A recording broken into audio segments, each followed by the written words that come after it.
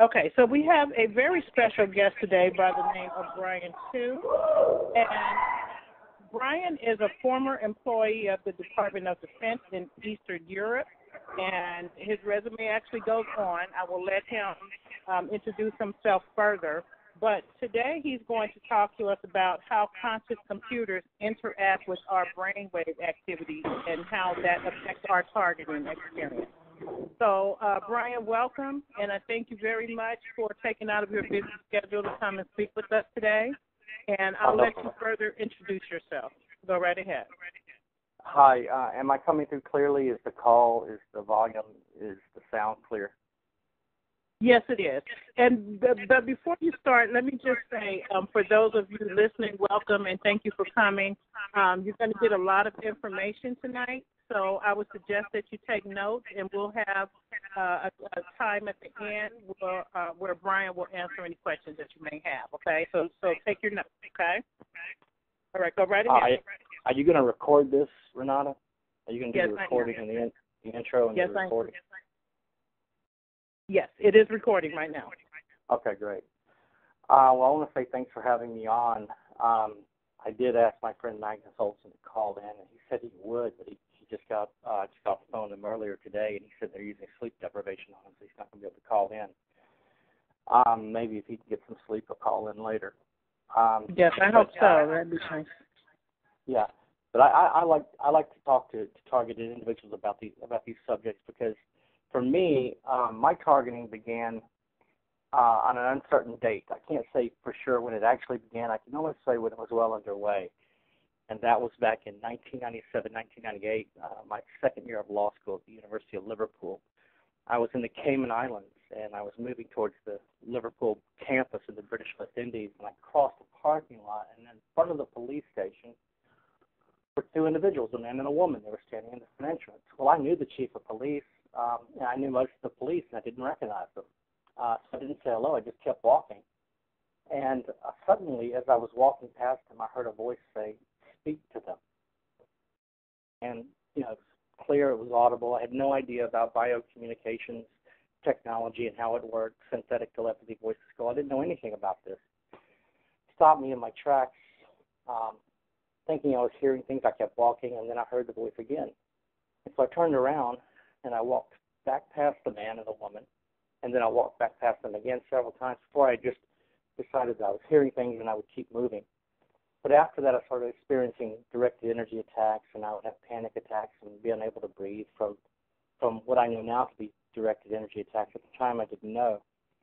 And so building a pattern and connecting the dots, I can say that my targeting began 20 years ago, in 1997, 98, that academic year. But could it go back to childhood? Yes, it could. It could go all the way back to childhood. In fact, when I tried to run FOIA requests, I kept noticing that the word Birmingham Field Office had been erased from the FOIA before I could file it. So there may have been something going on in Alabama where I was staying before I left the States to go to law school at the University of Liverpool. How many people do you have on the call right now?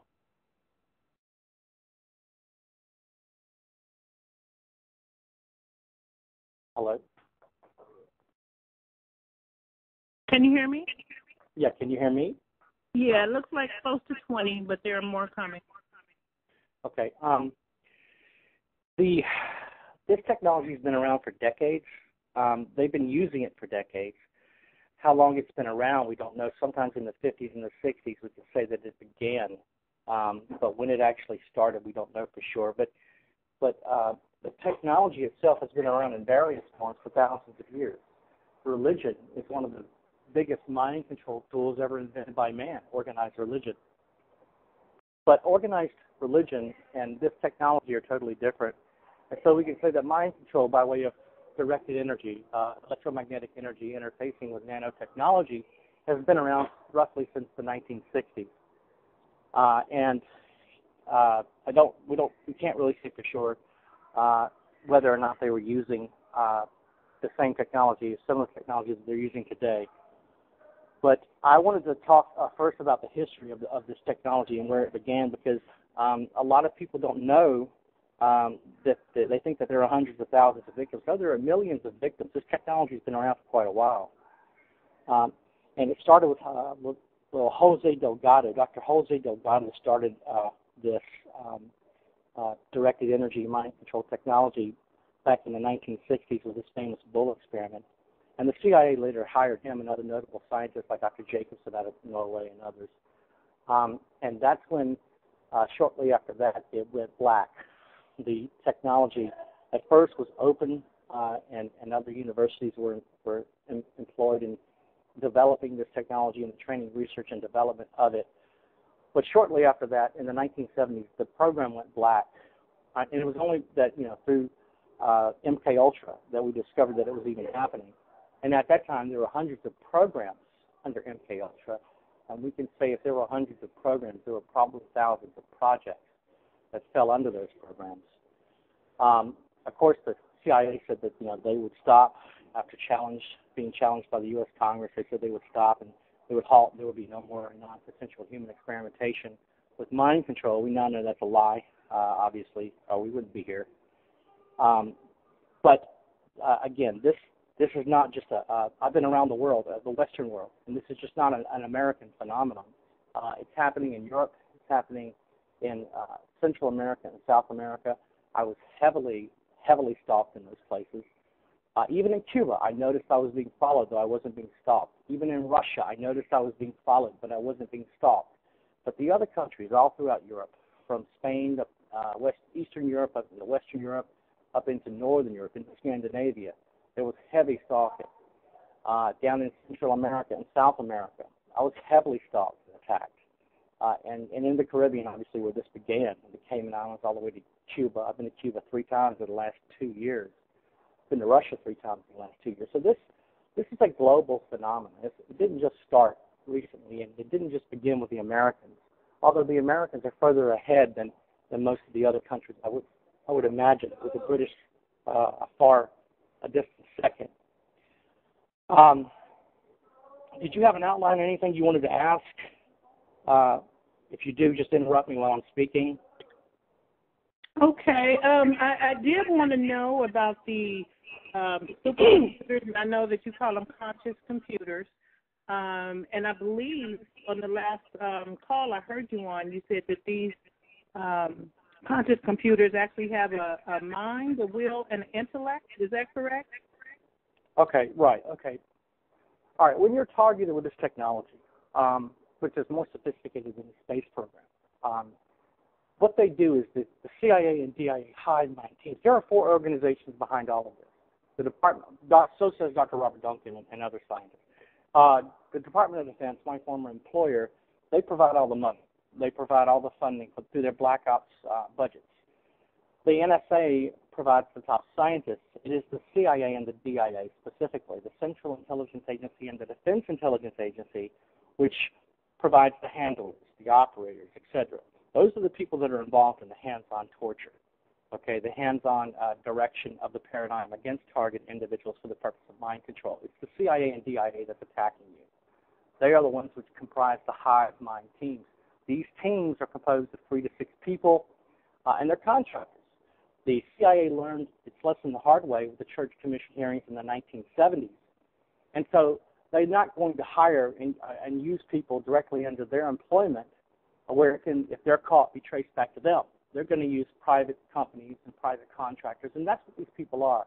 They're people, these hive mind teams are comprised of people who have some degree of expertise in the area of the mind, particularly as it relates to memory and thought process. So you're talking about these contractors being psychiatrists and psychologists, behavioral scientists, neuroscientists, and so on. They have they're highly trained and highly educated people. Many of them intellectual barbarians, I would say, and they're the ones that comprise the hive mind teams. And every 8 hours, that shift will change to a new team. Okay, so they'll do their 8-hour shift and go home, and then a new shift will come on, and they'll pass the mind control victim, the target individual, off to the new team. What they do when you're first targeted with this technology is they move close to you, they get near you and next to you, and they obtain remotely an EEG readout of your brainwave signature. It's called a digital brainwave imprint. And they take that digital brainwave imprint, that copy, that digital copy of your brainwave signature, and they download it, or I should say upload it back into their supercomputer, which is actually a conscious computer. And then they tie you to that conscious computer for life. How? By way of a continuous stream of energy, of electromagnetic low-frequency waves that are specifically tuned to your unique brainwave signature. Nobody else on Earth has the same brainwave signature. It's unique to you alone. It's like a set of fingerprints.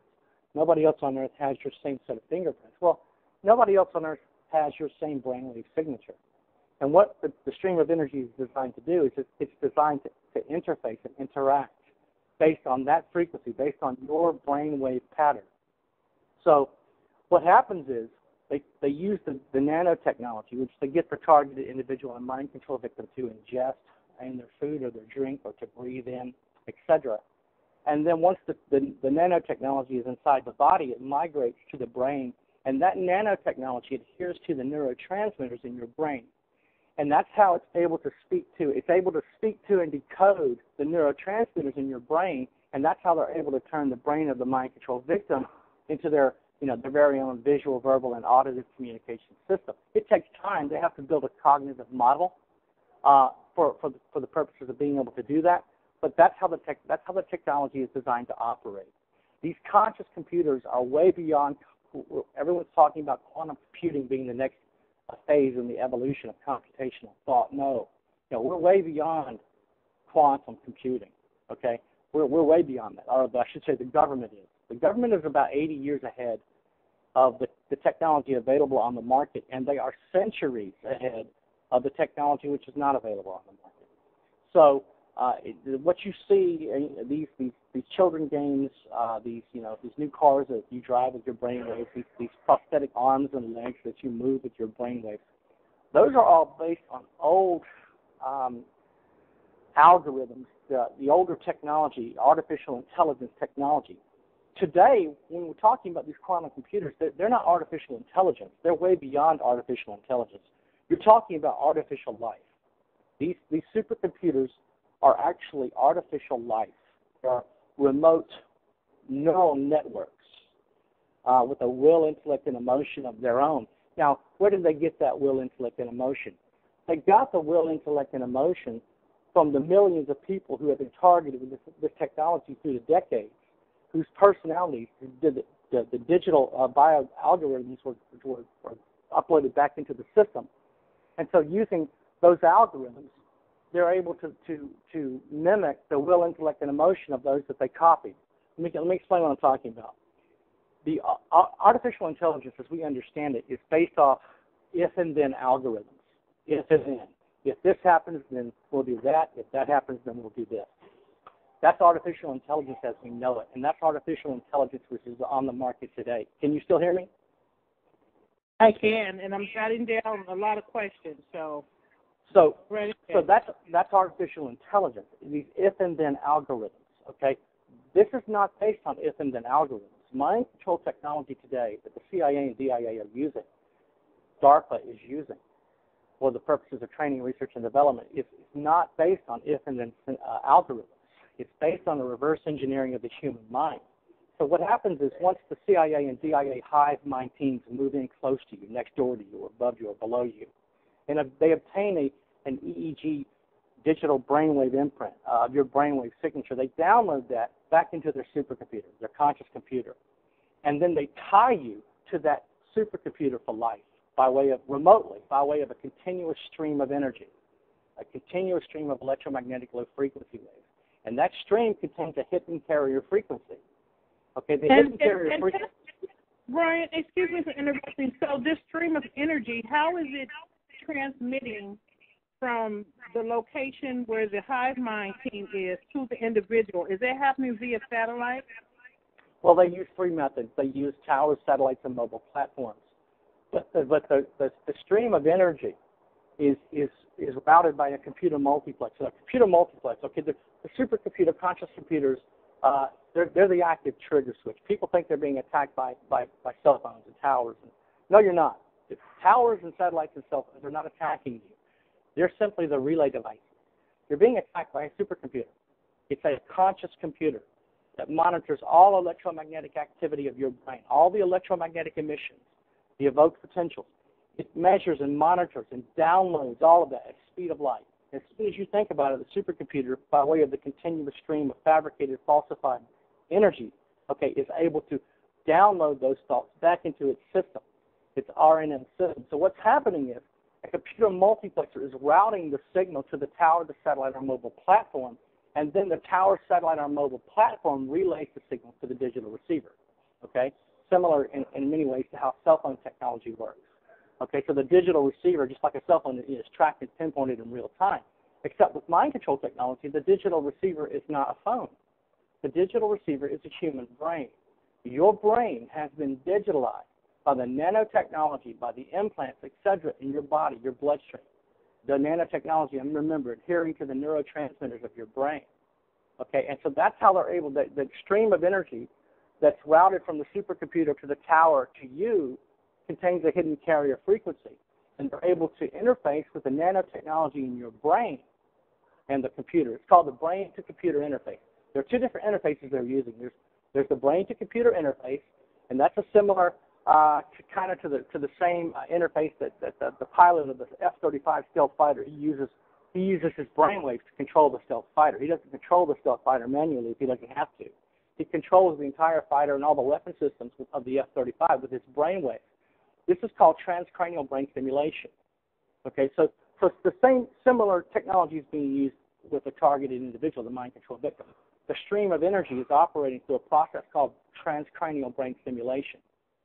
So they're able to actually to inject impulses and memory attacks, visual entrainment, verbal entrainment, two-dimensional images, and the visual entrainments will include even short little videos, etc.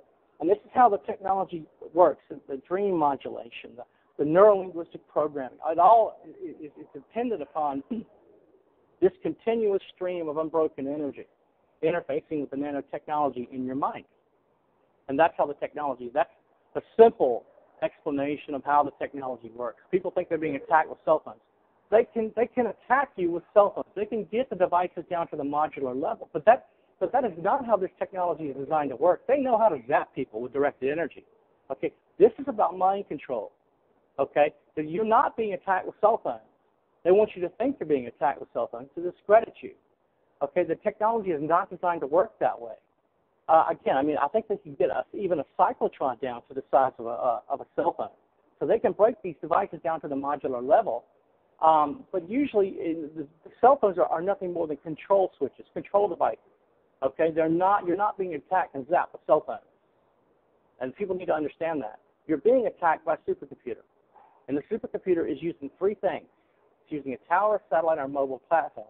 And when I say mobile platform, that's kind of ambiguous because it can include a lot of different things. It could be, as big as a truck or as small as a briefcase. It could be a ship, a boat. It could be a car, a van. They set the equipment up in the form of what's called a nightstand, and then that mobile platform interfaces with the supercomputer, and that's how they're able to attack you with the supercomputer interfacing with those three methods, as I just told you: the tower, satellite, and mobile platform. That's how it works. Do you understand? Oh, yes, I do. So I have a bunch of questions, but I don't want to take up, all of them. Go ahead. You let me know when you're open for questions from the listening audience. There are quite a few people here now. If you guys let me say that there are a few people here. I am not a scientist. I went to law school. I didn't go to medical school. I have no background in neuroscience. What I have learned on my own through research in the libraries and on the internet in Europe and here in the States and Central and South America. And I have been able to take the resources of these very notable scientists like Dr. Robert Duncan, Barry Trower, John Hall, Terry Roberts, Easel, Van Winkle, etc. I've been able to take all these, so many scientists I can't even name them all. And I've been able to take their resources, and then I've been able to build off of their research by contrasting their resources with my own personal experience. So Brian, people say Brian is smart. No, Brian studies smart people. Brian is not smart. He studies smart people. So I want to say that off the bat, that this, that we should all be very thankful for these scientists who have risked their lives to protect people they didn't even know, and they should be prayed for. And who, they risked everything, and some of them have paid the ultimate sacrifice. Okay, they've been killed, and yes. So we owe them a great. Their consciences would not let them sleep. It wasn't their fight. They had no dog in this fight, but they were drawn into it because they could not sleep at night, and we need to say thank you to them, every one of them. Yes, so, we do. So I have no formal education in neuroscience. I've simply done a lot of research on the technology, and law school taught me how to do research. You learn how to research in law school. So that's how I obtained this knowledge. I'm not. People say that I'm reading Dr. Robert Duncan's book every day. No, I'm not. I don't read Dr. Robert Duncan's books. I study Dr. Robert Duncan's books and the resources of other scientists. But I don't care if they want to malign me and attack me. That's fine. As long as people are helped. Because if you don't understand, if you don't have a basic understanding of this technology and the basic tactics which they use, which they deploy against you, then you're going to be running in circles your whole life until the day of your untimely death. You're going to be chasing the proverbial white rabbit down the hole for the rest of your life. So that's why I'm on these calls. That's why I got on the radio. That's why I've been interviewed by media, German media, South American media, La Prensa. I spoke with the Discovery Channel. I was interviewed by them. I spoke with the United Nations High Commissioner for Human Rights. I was interviewed by him in Brussels.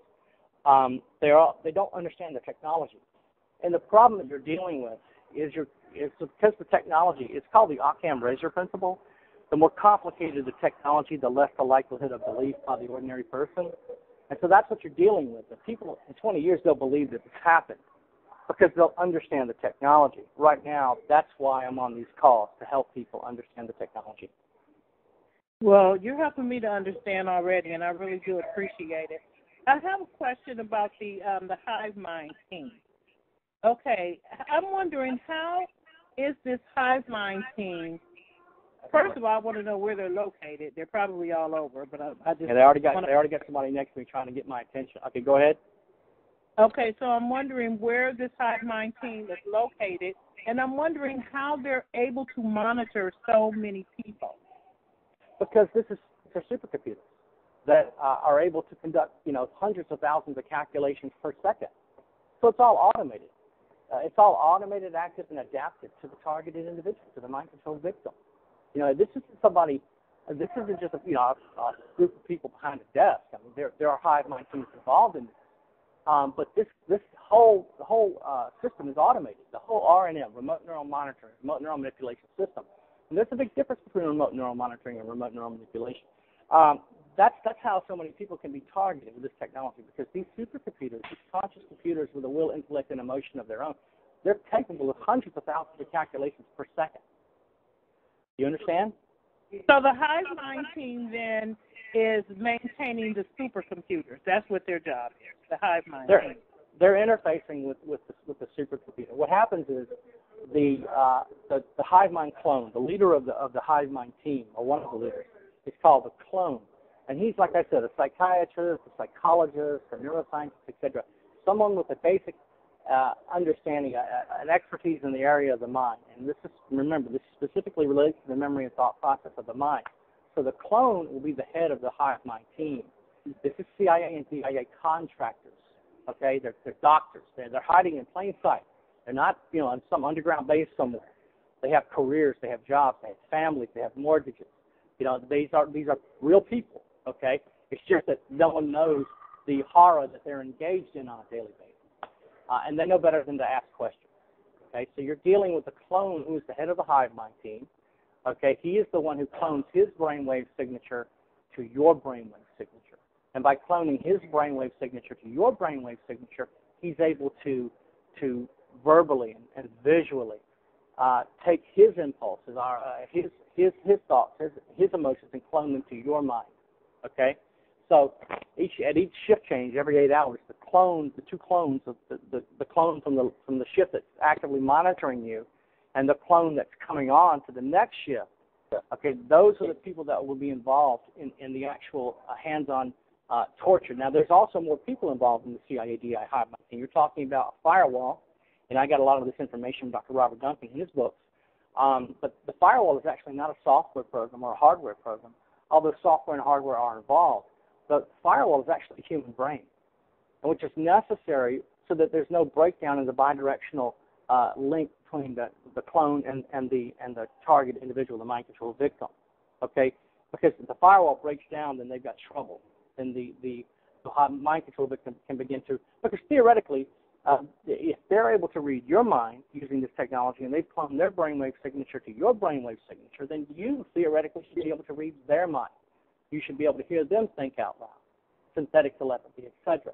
Okay, but you can't do that because of the firewall, because of the other individual, and the same technology that's in your body, the nanotech, etc., is in their body. Okay, so that's how the hive mind team is set up. The hive mind team is you will interact with the hive mind team at regular intervals, but they're hiding behind law enforcement. They're hiding behind a whole. I mean, this is an interdenominational. I studied religion. This is an intergovernment agency operation designed to diffuse responsibility of cost. So there's a lot of agencies and organizations, state, local, federal level, a lot of personnel involved. You very rarely will have any regular daily interaction with the hive mind team.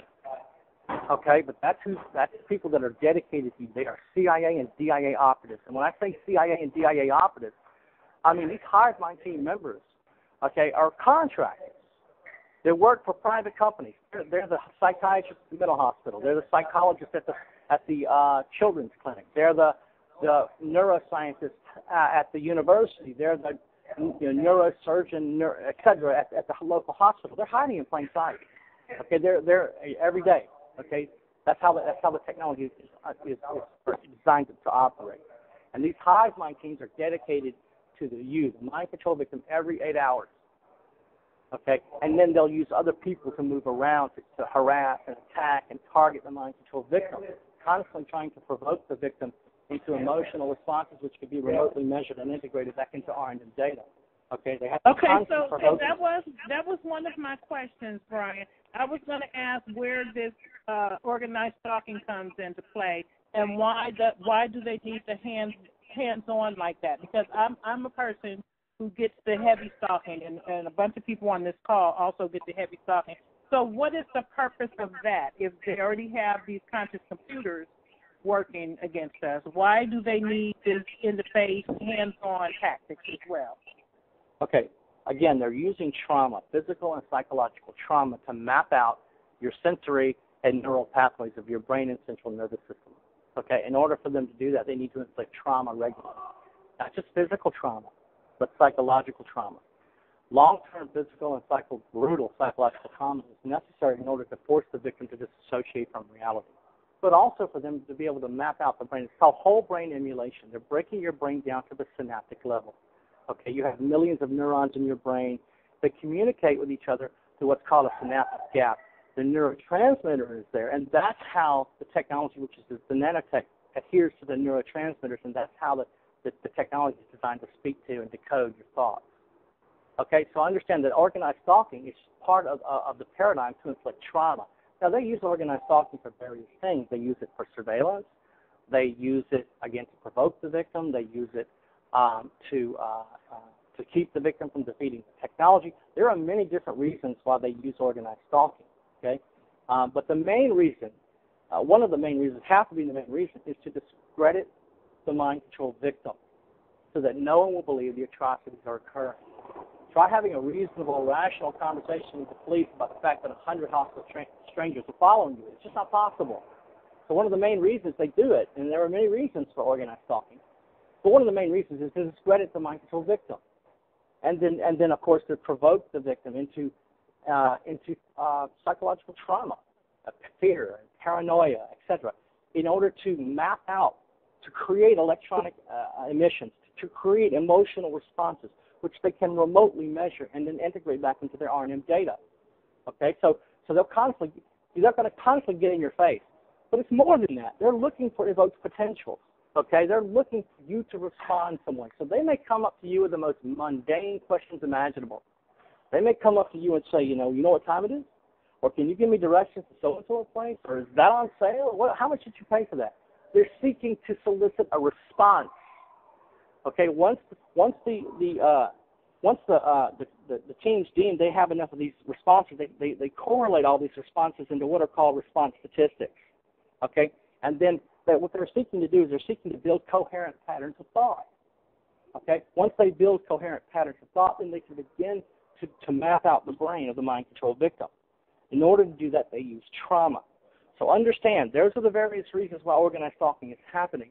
But understand also that these organized stalkers aren't dedicated to you per se, the targeted individual. They're dedicated to all targeted individuals, okay, that move through their area of operation, through their neighborhood that they live in. They live, work, and play in that area. Okay, so there's a great deal of indirection and plausible deniability to be involved. Okay, so they have a reason for being there. So they say to the police, no, I just live here. You know, this person's paranoid and crazy, you know. No, it's a no hypothesis of probability, meaning, you know, as far as proof is concerned, there's a mathematical fact that it's happening. But try explaining that to the courts and the police. It's not going to happen. Right. Exactly. So what can you tell us about the V2K? And is that coming from the conscious computers as well? Right. Okay. Now when you say V2K, that's just one part of the. There are many different programs. If there were 147 programs in the MK Ultra, and we know that there were, okay, and thousands of projects under those programs, think of what there must be now, decades later. You're talking probably close to 500 to 1,000 programs of mind control that they're using for the purposes of training, research, and development, and you're talking maybe, you know, thousands, tens of thousands of different projects. Okay, so it depends, first of all, on what program you're placed into. I can only give you my understanding of the programs that I have experienced. So these are just two of the programs, and remember there are hundreds. And hold on just a second, I got a helicopter over me. Okay, so what I can talk to you about is trauma-based mind control and state-of-the-art mind control. And there's a big difference between the two. State-of-the-art mind control is based off the ignorance of the victim who has no idea they're targeted with the technology, whereas trauma-based mind control is based on, you know, it's just brute force hacking of the mind using trauma, long-term physical and psychological trauma. So B2K is just one part of what they're trying to achieve. People thinking that's what they're suffering from. They're trying to inflict trauma, and B2K is part of that. But the program is much bigger than B2K. Did I answer your question? Yes, I just know there are quite a few. I didn't hear part of it. You broke up. Okay, go ahead. Yeah, I just know that there are quite a few people who get the voices, so I wanted to ask you that. So these computers can obviously manipulate emotions and have people doing things they normally wouldn't do or say, correct? Right. The people that, for example, are state-of-the-art mind control, they don't realize they're being targeted with this technology. It's much easier to manipulate a person to achieve direct behavioral control over that individual who has no idea they're being targeted than it is to achieve direct behavioral control over someone who is aware they're being targeted. So, you know, the programs are very different. But the technology is designed to mimic your normal cognitive behavior, okay? And that's why this organized stalking occurs. Listen, organized stalking is about one thing and one thing only, or I should say it's based on one thing and one thing only, choice reference patterns. If you want to break organized stalking down to the simplest reason of how it's happening, it's choice reference patterns, okay? They're using a pattern of your previous choices to stalk you. For example, they knew where I sat in the trolley every day, and they knew the places that I would go and eat, and the favorite coffee shops that I would have. And they would have their organized stalkers there based on my previous choices of those places. So understand that organized stalking is used against the targeted individual for the reason based upon choice reference patterns. Okay, and then what they do with this organized stalking is they engage in what are called situational scenarios and conversational scenarios. That's called street theater. You know, organized stalking is based off street theater, and that's two things, situational scenarios and conversational scenarios. These situational scenarios and conversational scenarios are always going to be based on events or topics that they know will capture your attention. Another one of the main reasons why organized stalking is absolutely necessary for trauma-based mind control to work properly is because they have to gauge whether or not the neuroprogram, whether the technology is working effectively or not. And they simply can't do that without organized stalking. The only way to determine whether a person will commit a crime using this technology, mind control technology, is actually to have them commit a crime. You know, there's no other way for them to do it unless they can isolate the individual, and even then it's problematic. So organized stalking is done to do that, to force you into isolation. Okay, how do they do that? By creating. How do they isolate the mind control victim? By creating a hostile environment everywhere the mind control victim goes. Because it is I don't care how rational, logical, stable you consider yourself to be, everyone has a breaking point, okay? You may be the most stable and rational individual in the world, okay, but you have a breaking point, okay? And that's what this situational and conversational scenarios are designed to do. It's designed to provoke you into responses which they can remotely measure and to integrate back into RNN data, but also to determine if the technology is working properly through trigger stimuli. And when I say trigger stimuli, I mean trigger words, trigger symbols, trigger objects, etc., trigger colors. For example, based on events or topics that are going to capture your attention, your organized stalkers will one day sit down next to you and start having a conversation out loud about God. You're religious, they know this, they need to capture your attention. If they cannot capture your attention, the technology does not work. They must capture the target individual's attention, and they will act crazy as hell to do it. You know, if you put earphones in your ears, they'll start waving their hands around while they're talking. They're trying to capture the attention of the mind control victim.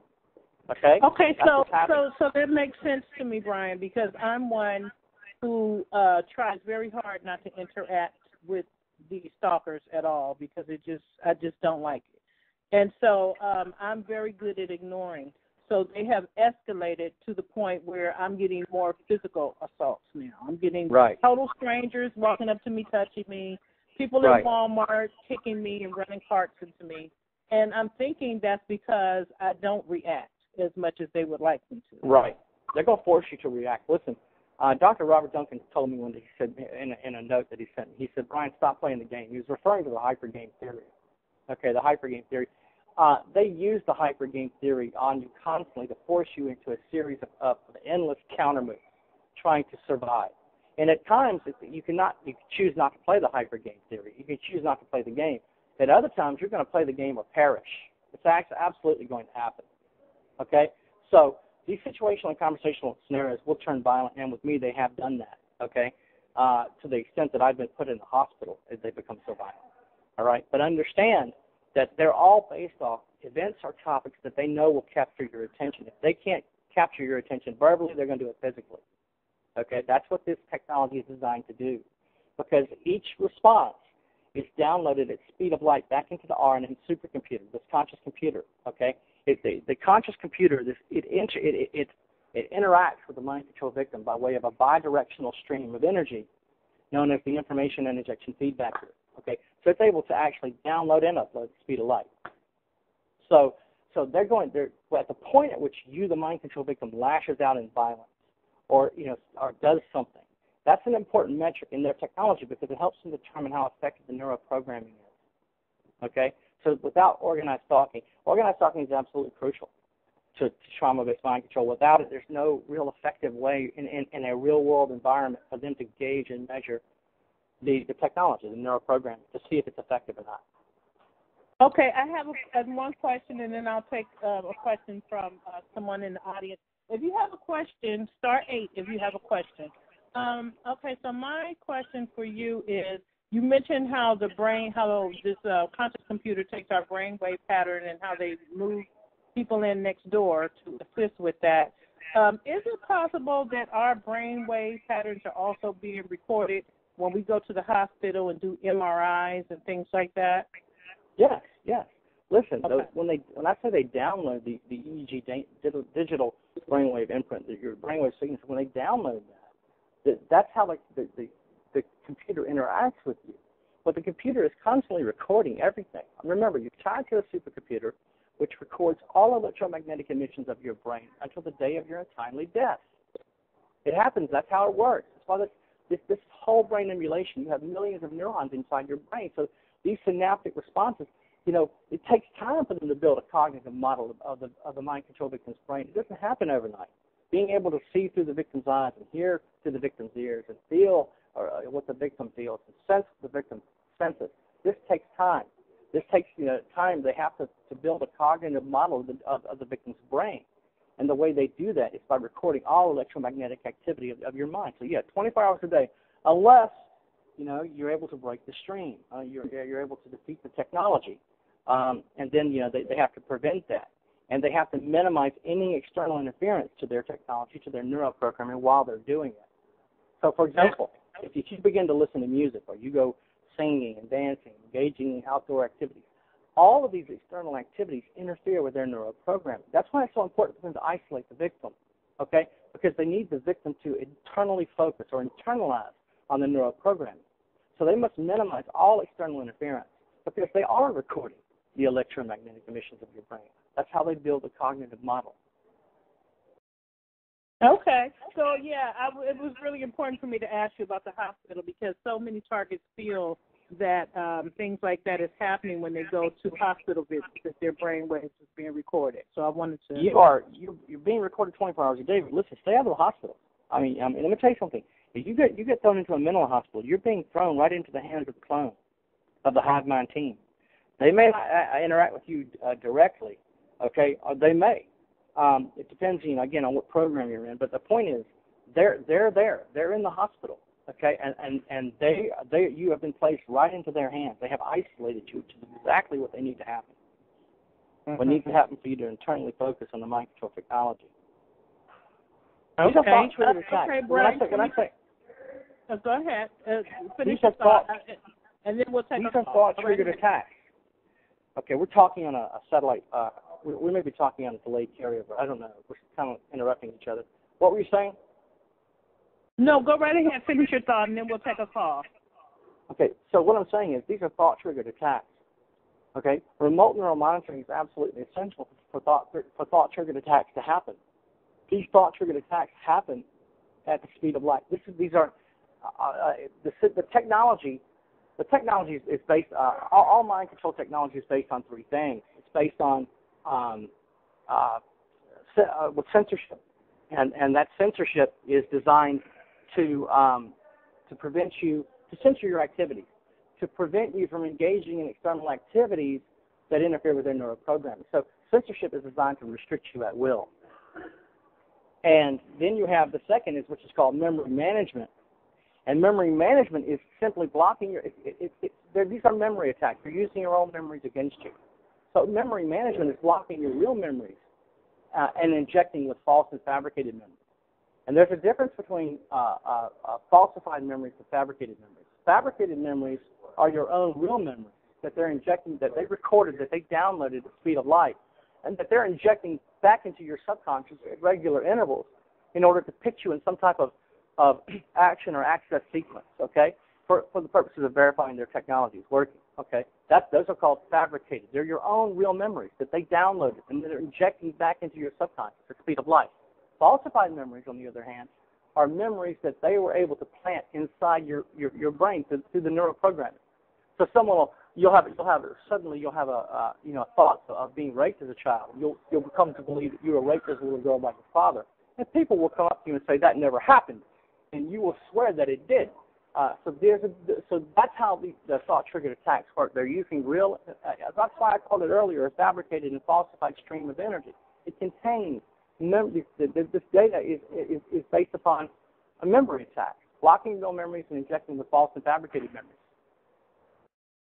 Okay. Thank you for the information. Are you ready for a question, Brian? Sure, yeah. But understand these are memory references. Remember, I said choice reference patterns. It includes patterns of your previous choices, and those are memories. So you defeat these thought-triggered attacks. You defeat mind control by learning to read active memory. And we'll talk about that in a little while, active memory, okay, versus long-term memory. I definitely want to talk about solutions to this and how we can kind of overcome some of this. But we'll hold off on that for right now. Let's take a question. Hello, do you have a question for Brian? Hi, Brian. I had a question. I was wondering if we were in theory or hypothetically to just not stay in our house for a while, not interact with anybody outside, and try to just lay in bed and meditate and try not to have any thoughts, do you think they would eventually become so bored with us as a target that they might eventually stop targeting us? No.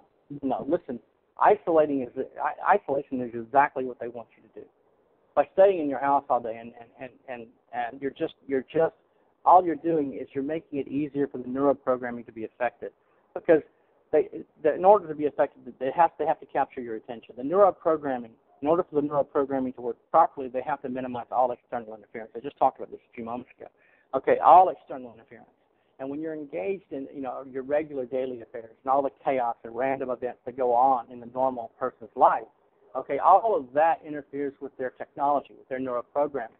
They want to stop all of that. So they force you back into your home by creating a hostile environment, because it is a medical, scientific fact that no matter how stable and rational you consider yourself to be, logical, whatever, no living organism can survive in an environment which is constantly hostile.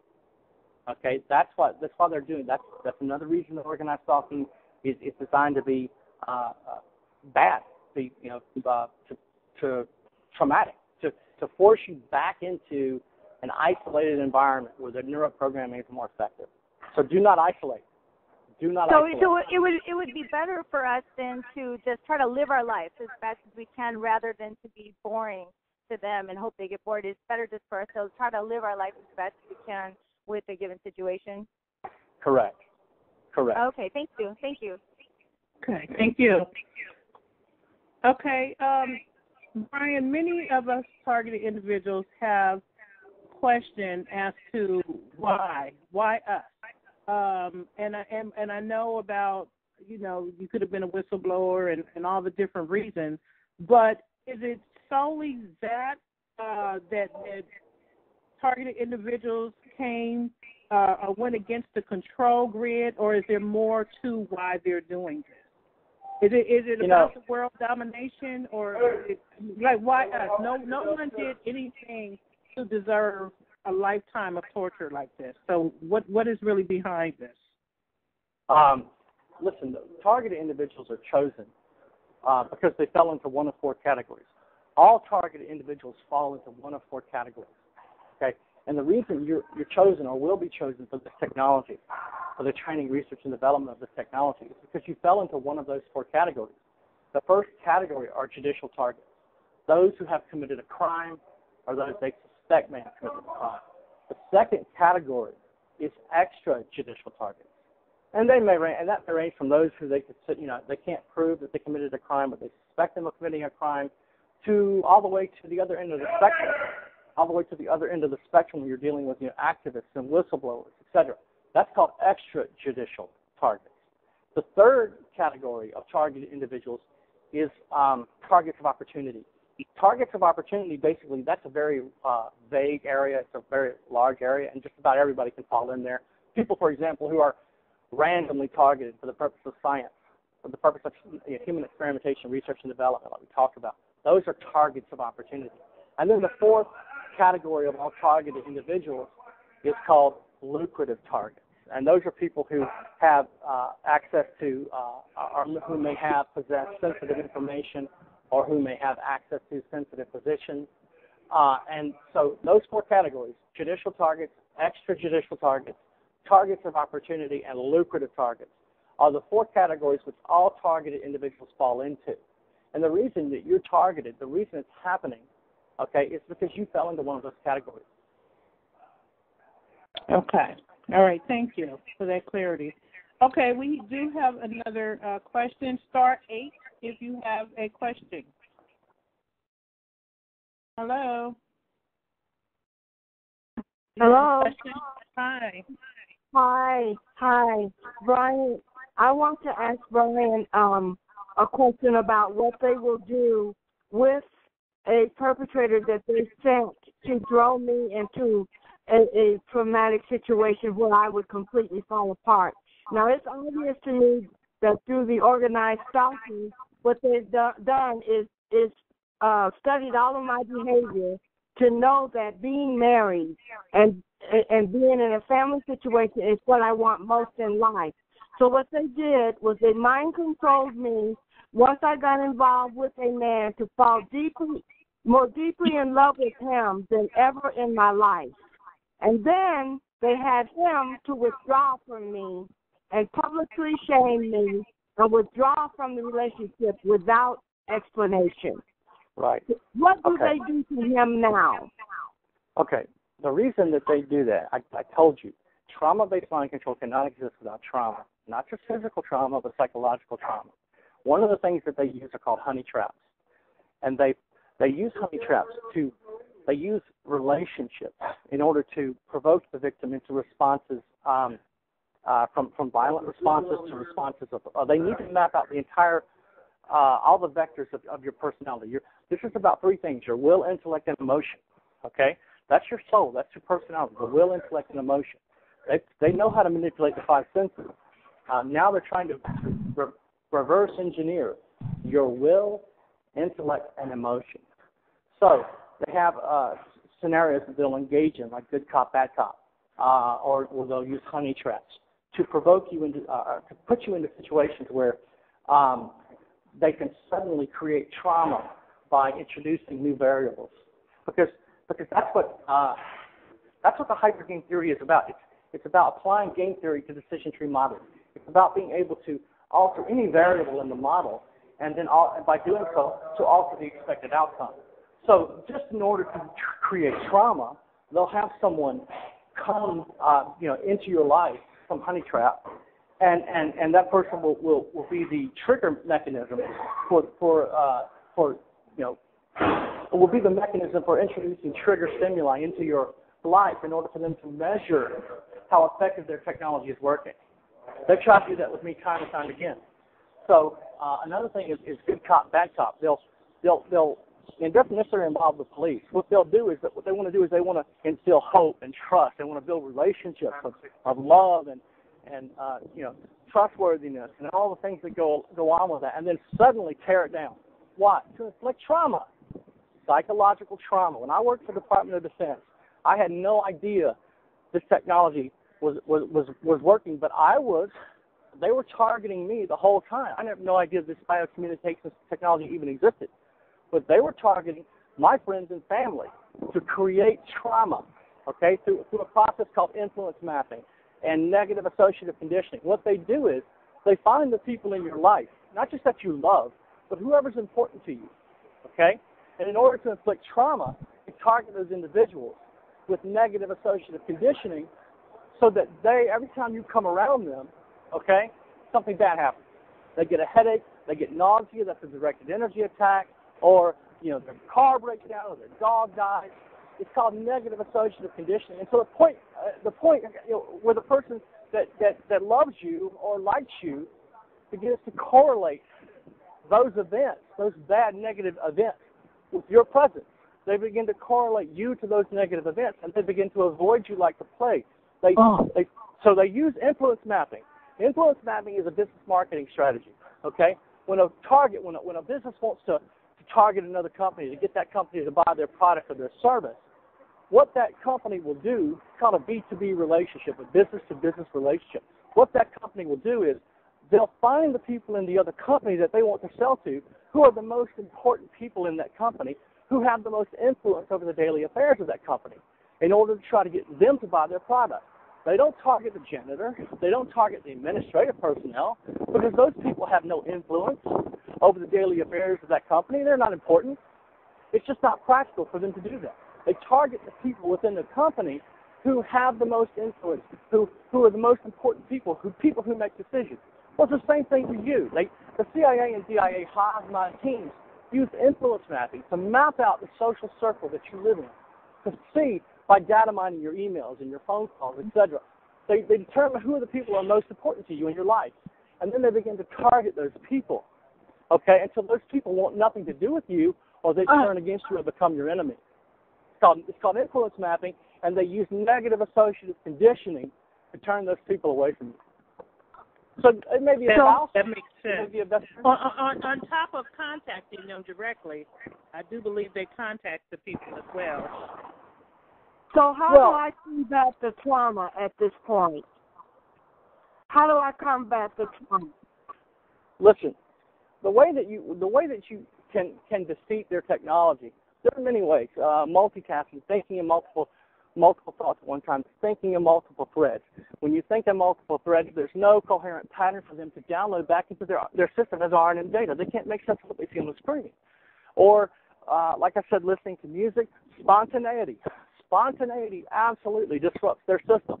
Okay, I'm not talking about short-term planning. I'm talking about not planning at all. I'm talking about speed of light actions in your life. So if you, for example, if you think that you're going to the grocery store, immediately you pass the thing, you say, I'm going to pull into that thing. That's spontaneous. That's something they can't. Listen, they have to predict your choices. In order for the technology to be effective, they have to verify it. And the way they verify it is they predict your choices in advance. They try to use thought-triggered attacks to attack you during thought composition. And then once you've made up your mind, formulated your thoughts, and you've begun to engage in an action or action sequence, they then have to predict that. They have to predict where you're going, what you're going to eat, who you're going to hang around, who you're going to call, what you're going to watch on television. They need to predict that in advance because there's no other way for them to verify their technology. So being spontaneous defeats mind control technology by disrupting the pattern. It doesn't matter that they know that you're being spontaneous. Okay? You know that and they know that. The problem is the pattern is still broken. Okay? The pattern that they were using to verify their technology, and they got to start all over again. Okay? So these attacks are based on the phase, frequency, and amplitude of the stream of energy. The electromagnetic low-frequency waves they're targeting your brain with. All right? They got to start all over. They got to go back and start a new scenario with these frequency attacks. For example, they don't force you to do anything. Now, they can, but that's not how mind control is designed to work. They give you the desire to think or do something. You have a strong desire to think or do something, to speak or think or act. You have a strong desire at higher levels. It's a high-frequency attack. And you have a low motivation or desire at baseline levels. That's a low-frequency attack. So what they do is, what happens is, they initiate these situational and conversational scenarios to pitch you into an action or access sequence. And then they begin targeting you in incremental levels. They'll start you out at baseline levels, and you'll have a low desire to speak. Okay, and then you ignore the desire. Well, they're not going to just sit there. They're waiting for a response. The RNM supercomputer is probing you for a response. If you ignore it, then they're going to inject again and again and again, each time at a higher level. Okay, and so pretty soon you have a strong desire to speak about God or football or whatever it is. Okay, so there are many ways. You could redirection. There's quenching. There's just so many different ways. We'll talk about that shortly. But you can defeat their technology by first having a basic understanding of how it works, and understanding that they're going to create trauma in your life on a daily basis because they're using trauma, not just physical trauma, but psychological trauma, to map out the neural and sensory pathways of your brain and central nervous system. So these situational scenarios involve people you love, your family members and your friends. It's not enough that you respond. Can you hear me? Yes. Yes, we can hear you. It's not enough. It's not enough that you, the mind control victim, responds to just any chaotic event, random occurrence. You need to respond to their specific stimuli, or the verification process breaks apart. Again, verification. Without verification, there is no mind control. It doesn't exist. Okay, it'd be like the government using a particle beam cannon to target a galaxy to target a moon in a galaxy 10 light years away. Okay, they could fire that particle beam cannon at that moon all day and night, but they'd never know if they hit their target because they can't see it. You see, for their technology to work effectively, they need to keep you in 24-hour physical surveillance of you to verify the technology. So by disrupting the verification process, you can defeat their technology. Well, Brian, I'm seeing that all of this is really for multiple reasons. I went to the doctor and I was diagnosed with chronic pain disorder, and I asked him what causes that, and he said trauma.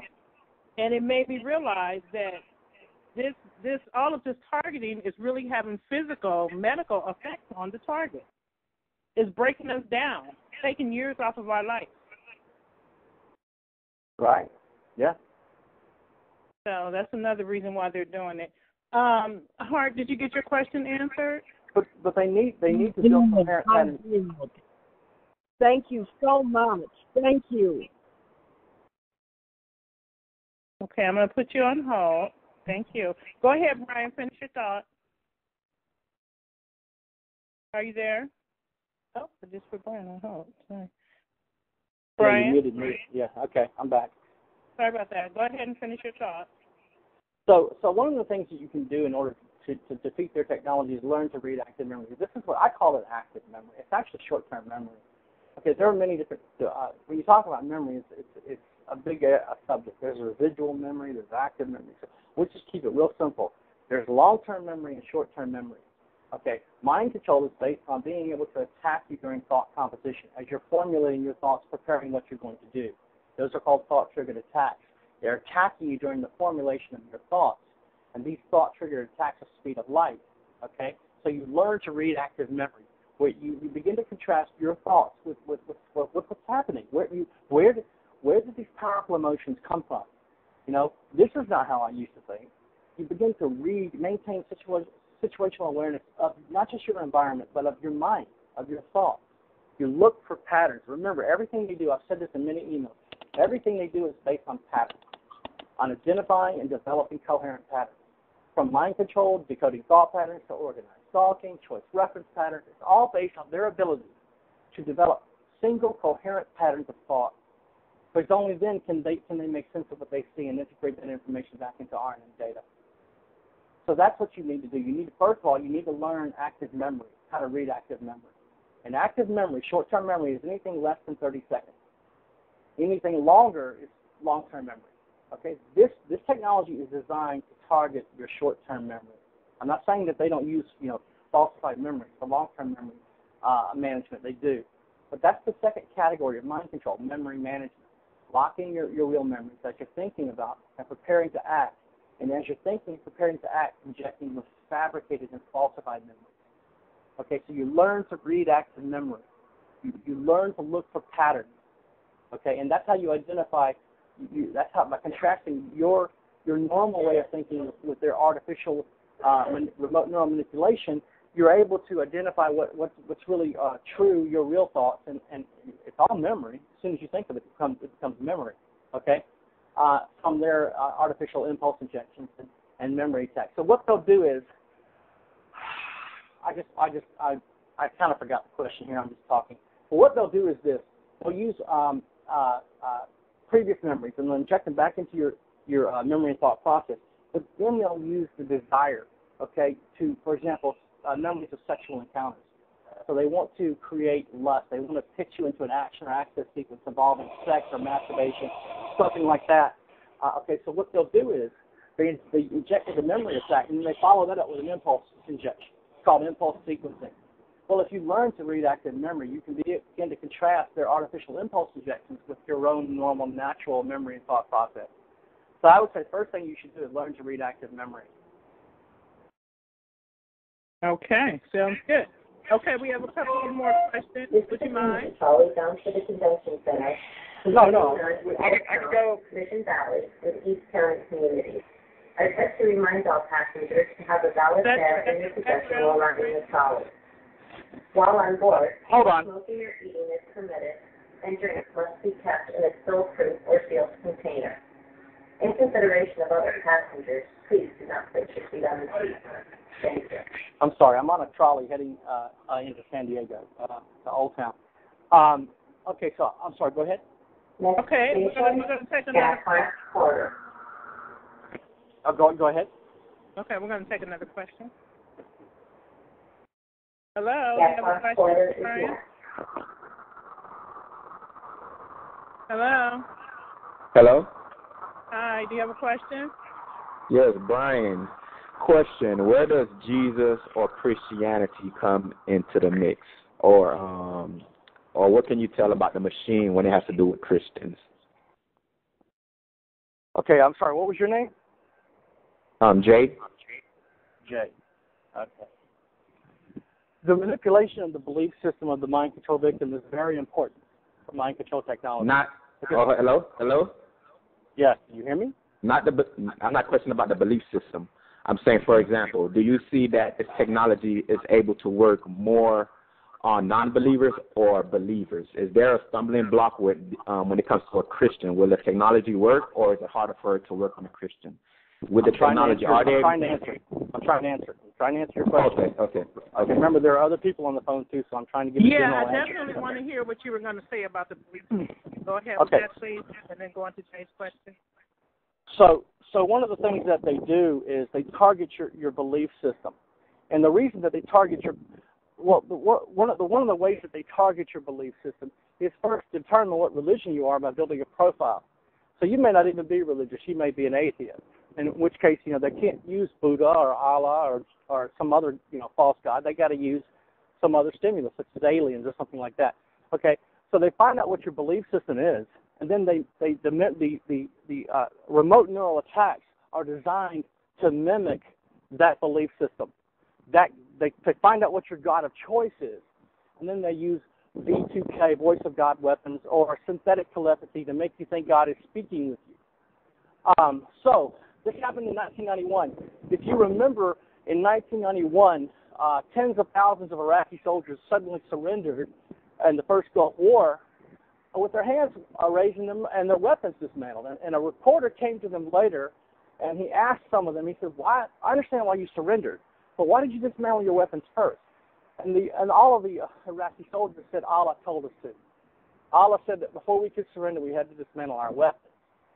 Well, there wasn't Allah. It wasn't their God Allah, the false God Allah. It was the CIA and the DOD. They were manipulating the belief systems of these Muslims to make them believe the God of their choice was speaking to them, to pitch them as some type of action or access secrets. In this case, it was the dismantling of their weapons before they surrendered. So the targeting of a mind control victim's belief system is done for one of two reasons: to subdue or to radicalize. They either want to subdue your belief system or they want to radicalize your belief system, because they always do what's most difficult. When it comes to the training, research, and development for mind control technology, they do what's most difficult with the mind control victim.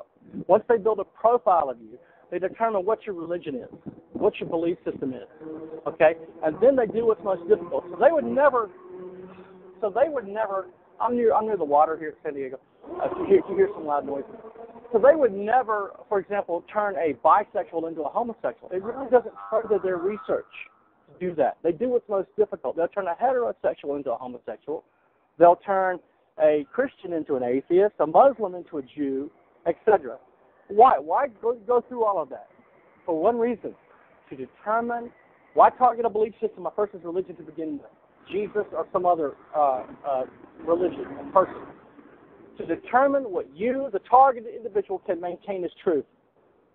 Okay? To determine what you or a group of people, in this case, I used an example of tens of thousands of Iraqi soldiers, to determine what they could maintain as truth. So the belief system being targeted, so then they target me daily with this. They go after my belief system. Okay? But if you're not a Christian or you're not religious, then it'll be some other stimulus, such as aliens. So you'll walk outside your door one night, and you'll look up, and there'll be a UFO over your house. Okay? But it's not a UFO; it's a hologram. And then there'll be, after that, they'll be incrementally, they'll increase the remote neural attacks targeting your memory and thought process, and suddenly the aliens will start speaking with you, etc. Okay? This is done for one reason: to determine, to measure what you, the targeted individual, can maintain as truth. So the answer to your question is, it's done for two reasons. The reason they do it is two reasons. One is to subdue or to radicalize. The second is to determine what the targeted individual can maintain as truth. Hello? Okay, Jay, did that answer your question, or did you be more specific? Hello, yes. I see you're talking about the brainwashing aspect, but a simple question: do they have the technology to look at someone and tell whether or not they're Christian, whether it's through their frequency, their body chemicals? Do they have that type of technology? No, they can't just look at you and tell you're a Christian. They have to watch you. That's why surveillance. No, I'm going off the technology part. Do they have the technology that they? Right. I mean, you say that they can read your mind frequency, your body frequencies, and everybody's frequency is different, is not identical. But is there something that happens to an individual when he becomes a Christian that they can see with their technology, that they see that it's harder to attack that person? Listen, Dr. Robert Duncan was talking about this in his book, Project Soulcatcher. He said that while other religions are easily manipulated with this technology, he said Christianity, and he's not a Christian, he said Christianity has some defenses. And one of those defenses is, of course, the doctrines of the faith. So they can't just look at you and say, this person's a Muslim or a Jew or a Christian. The technology cannot do that. Before they can read your thoughts, okay, they have to build a cognitive model of your brain, and that takes time. So by your behavior, okay, by profiling your behavior and your habits, okay, they determine what your religion is, if you have any or not. It's not possible for them to use a stream of energy to interface with your mind, your memory and thought process, and say this person is Christian, this person is Jew. No, that's not possible. At least not yet, because they can't read your mind until they can build a cognitive a model of your brain. It's just not possible. But you did just say that Dr.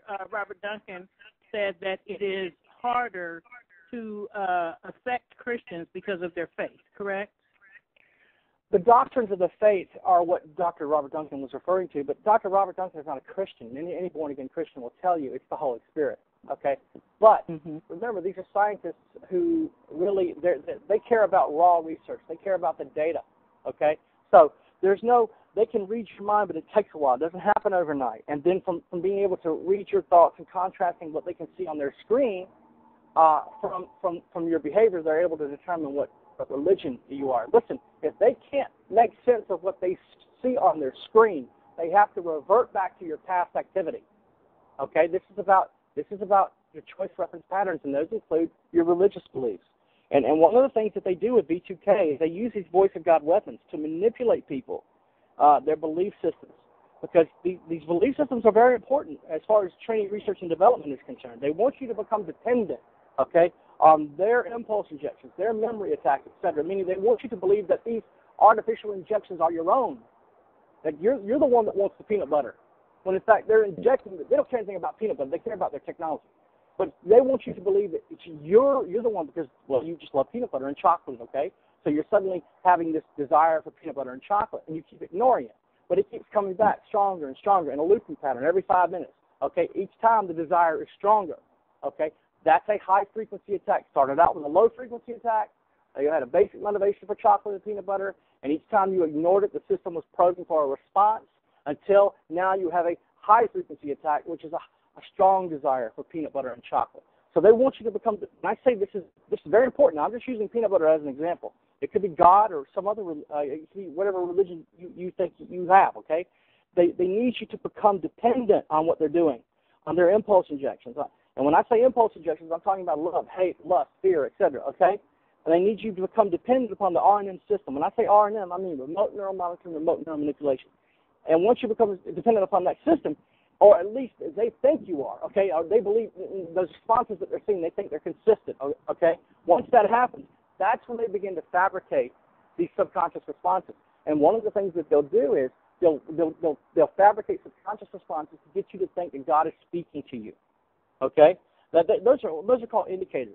They'll use anything. I mean, they'll use honesty, dishonesty, anxiety, whatever. Okay, but they want the idea is to mimic the cognitive behavior of the mind control victim, so that they think the fabricated responses that they're receiving are their own, and then to get you to do something. So for example, Aaron Alexis. Let's just use Aaron Alexis. Aaron Alexis was a Buddhist. Obviously, Buddhists don't run around killing people. Okay. All right, that doesn't happen, okay? So they target your belief system, okay, to get you to believe that this is the doctrine of what you need to do and follow, and this is what God wants you to do, okay? It's only when you become dependent upon the R&M system that they use the subconscious responses to begin to fabricate responses to make you believe that God is speaking with you. All done for one of two reasons: to subdue or to radicalize you, to determine what you can maintain as true. Now, a lot of us get spiritual attacks in another way.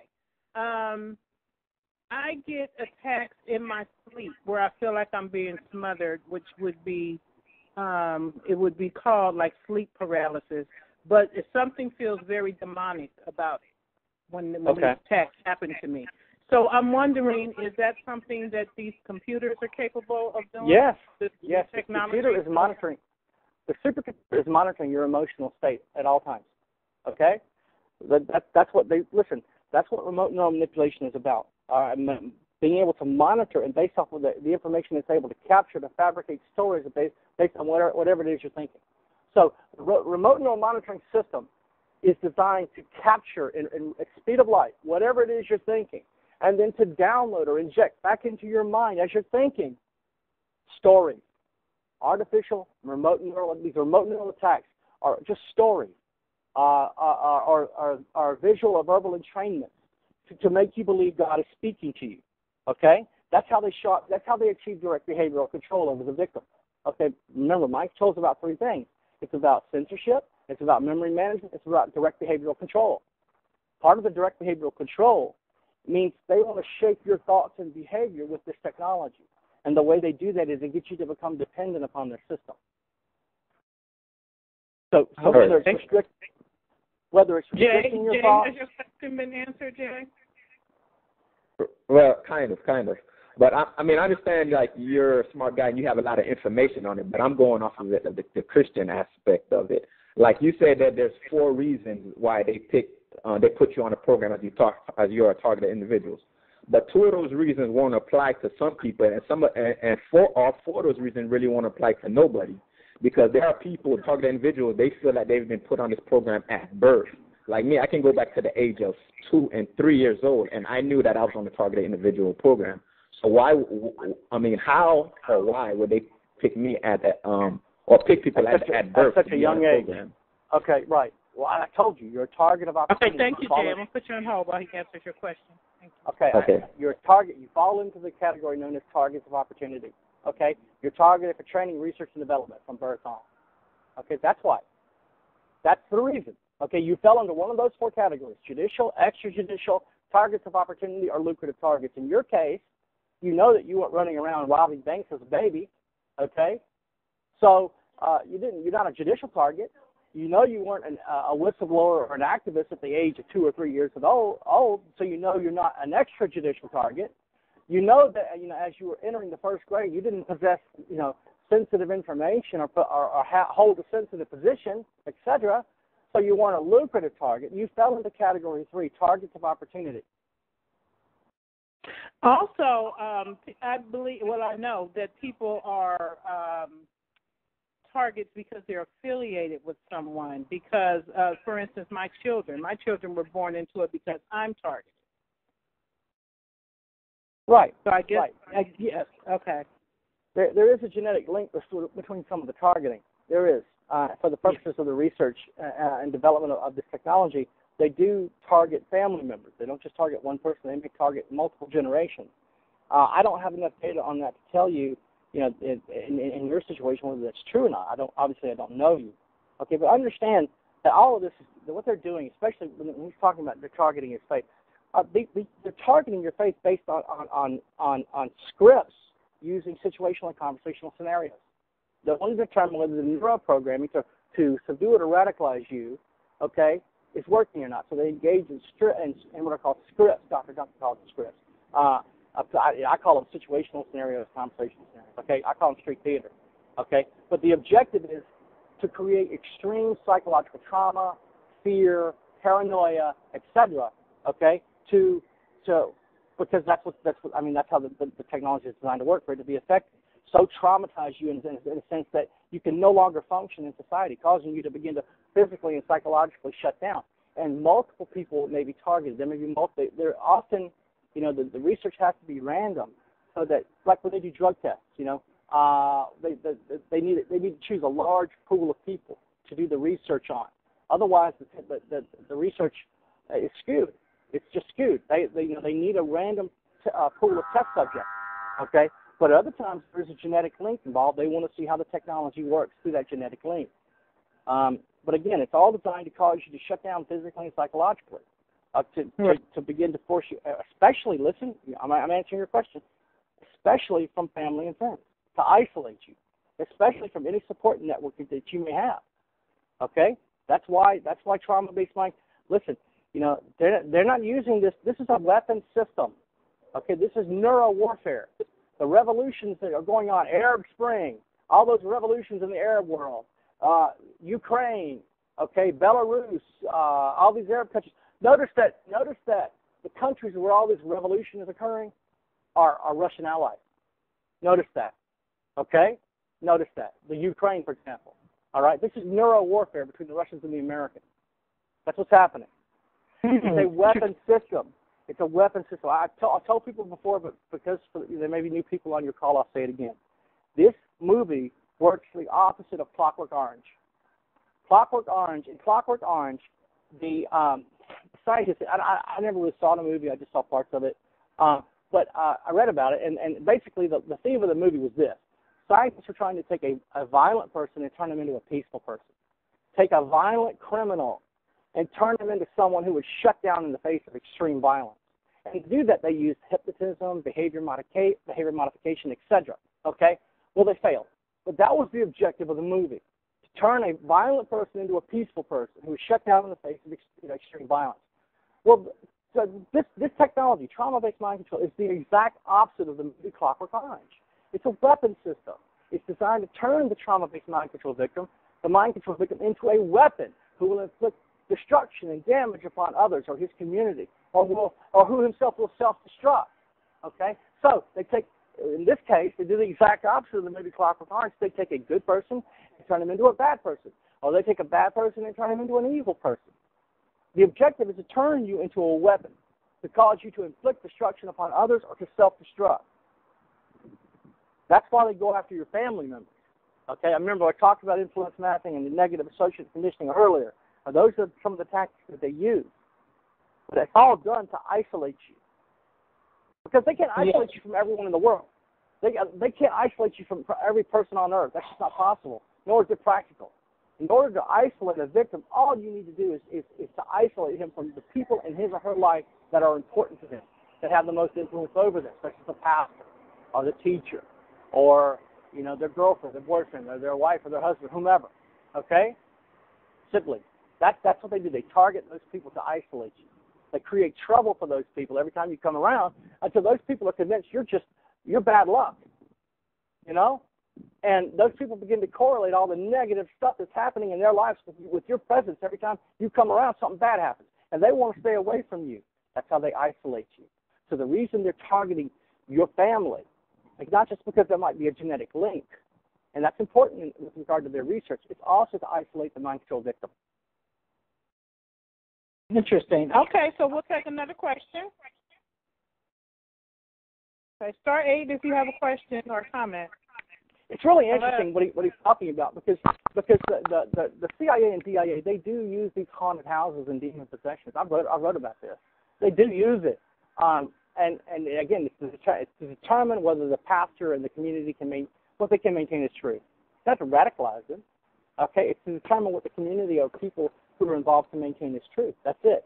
So objects may begin to move in the house or they're on their own. That happens with objects suddenly just moving, and they accomplish. It's called synthetic telekinesis. They use streams of energy to move objects. They may move your furniture around. Okay, using this technology. All right, streams of energy. They don't always have to break into your house to rearrange your furniture. Okay, again, all of that is done for that reason, to isolate you, to cause you to physically and psychologically no longer be able to function and shut down. Okay, I just unmuted someone. Do you have a question or a comment? Can you hear me? Yes, we can hear you. Okay, my question is, with this new form what of is your name? Who's speaking, please? Kimbrick Hunter. Kimber? Kimbrick Hunter. Okay, go right ahead, please.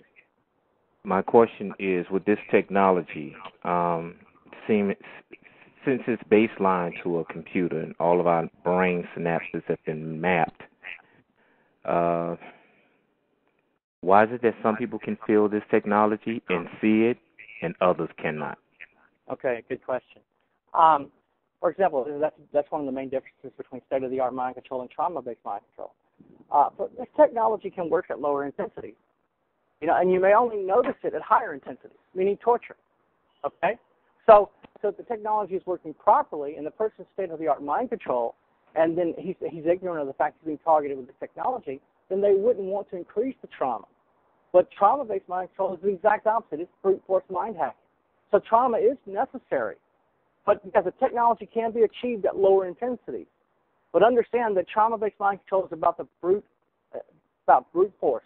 Okay, they need to use extreme pain and trauma, psychological and physical trauma, to force you, the mind control victim, to disassociate from reality, to shut down. The brain, your brain, okay, it automatically, instinctively protects itself from extreme trauma by fragmenting. What I mean is everybody is born with a core personality. Okay, by the time you're 6 or 7, your core personality is complete. Now, it's going to modify, introvert, extrovert, etc. It's going to modify and evolve over the years to your early 20s. Okay, but that core personality is set. Okay, what they need to do in order to force you to disassociate from reality is they need to use extreme, brutal trauma, physical and psychological trauma, to the point that the brain instinctively begins to protect itself from that extreme trauma by fragmenting, by the core personality fragmenting into multiple personalities. That's how they create artificially induced multiple personality disorder. But that's not always necessary, depending upon which program you've been placed in. So if you're not being tortured when others are, it doesn't mean that they like you and they're taking it easy on you. It means that you're in a different program. You're probably not a monarch victim. Okay, you're probably, they have all kinds of programs. They have Omega programming, which is suicide programming. They have what is it called? CAT program. I can't remember the name of it. Where they turn lust, a person's lust into, they just give them an insatiable appetite for sex and lust, and then they use that as a weapon. I can't remember the name. Sex Kitten? Is that the Sex Kitten programming? Well, I can't remember. No, but it is. I can't remember the name of it. Okay. But the point is, the answer to your question is this. Okay, that's a long answer. I could keep going. The short answer is this: mind control can be achieved at lower intensity, so it's not necessary to torture you. And you're only going to notice that you are the victim of mind control when it's at higher intensities. And when I say higher intensities, I mean torture. Okay, Kimbrick, has your question been answered? Okay, another question. Go ahead. Is this program or this weapon designed to murder people? Because at this point, I became a target in 2009.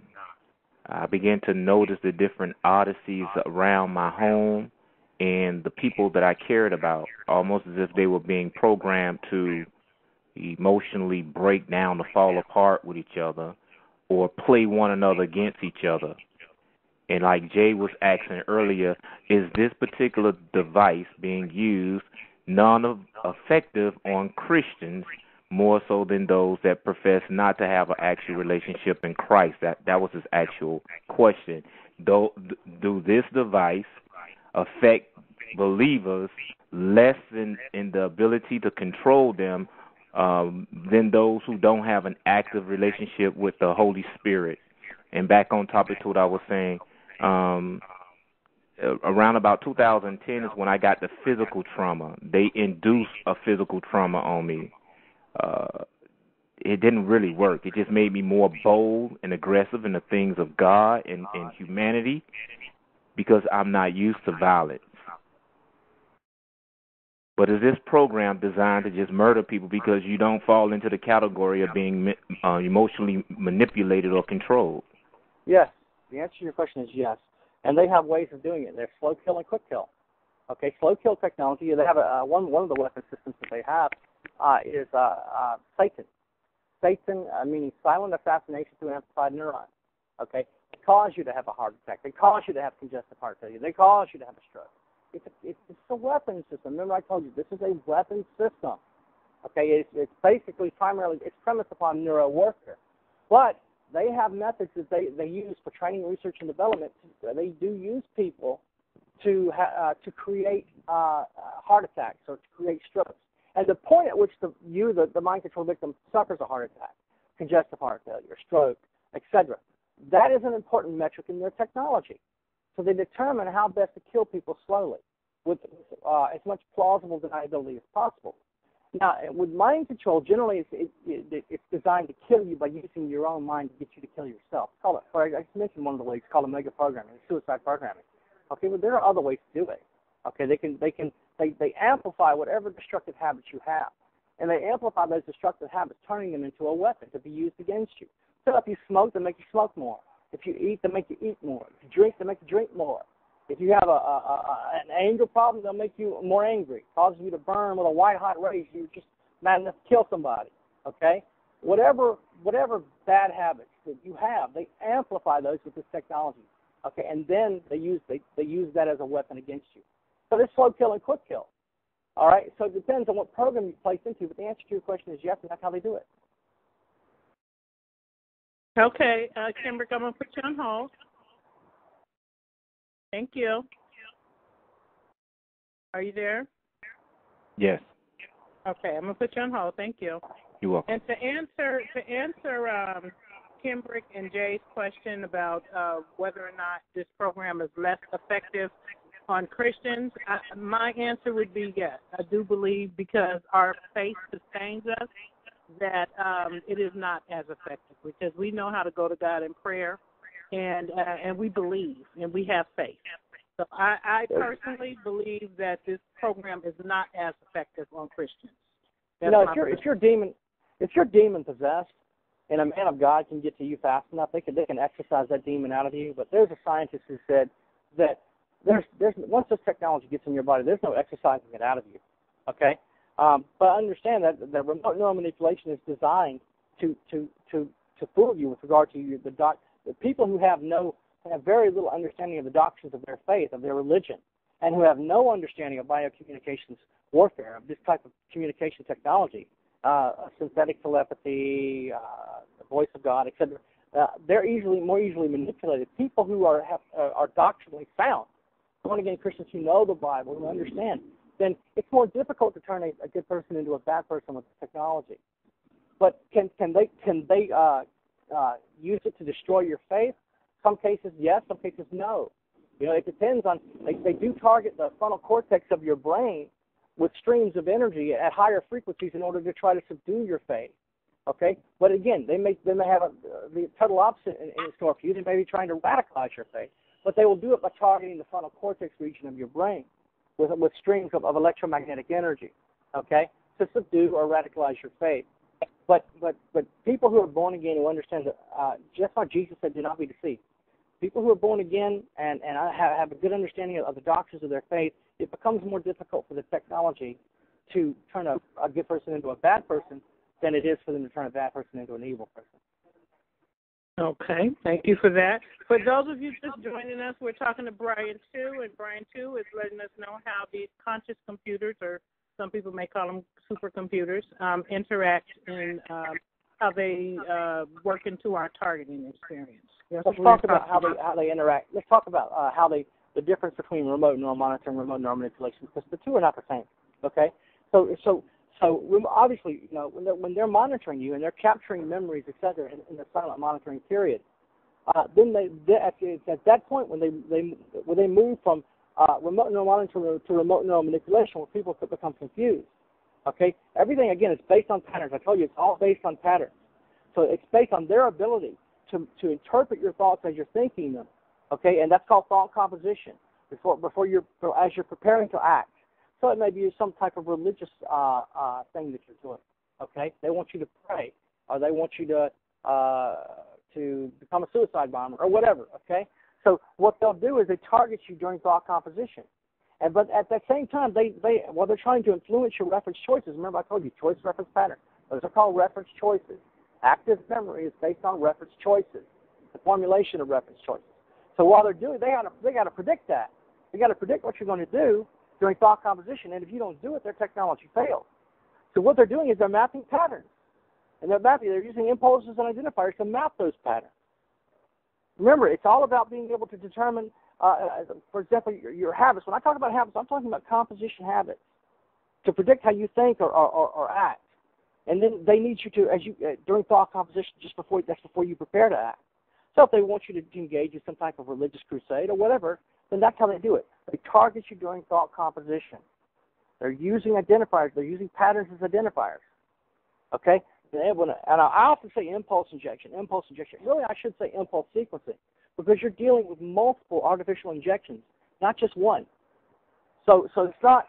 The technology is designed to fool you, and people who have a better understanding of their faith, if Jesus tells them to go kill somebody, they're going to know that this is not Jesus. Okay, but they're using patterns with impulses and identifiers based on your previous choices.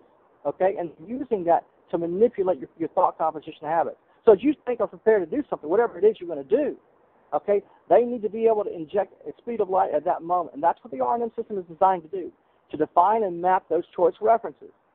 Now, that may either depend on your cooperation or your ignorance, either one, okay? If you're not cooperating, then and they can't make sense of what they see on this screen, then they've got to revert back to your past activity. But yes, the answer is yes.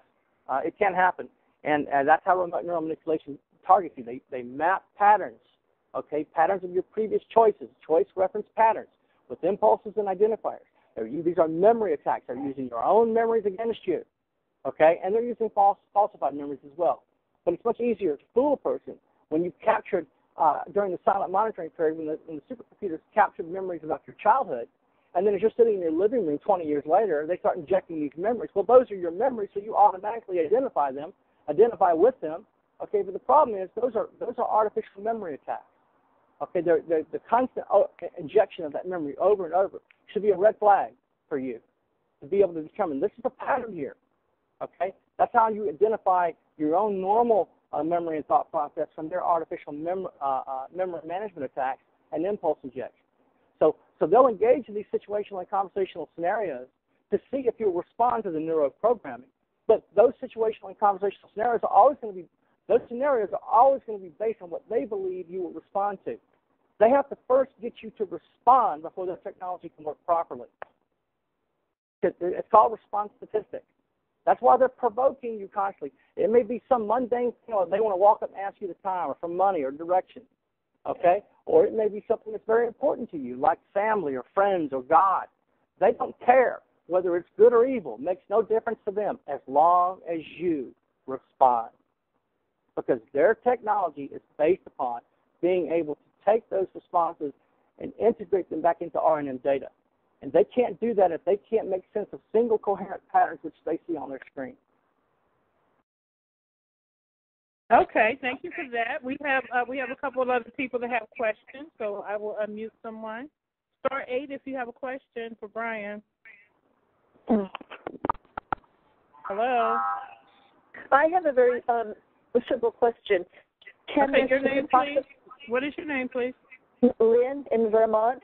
Is it possible to get this technology, to get this black ops shut down?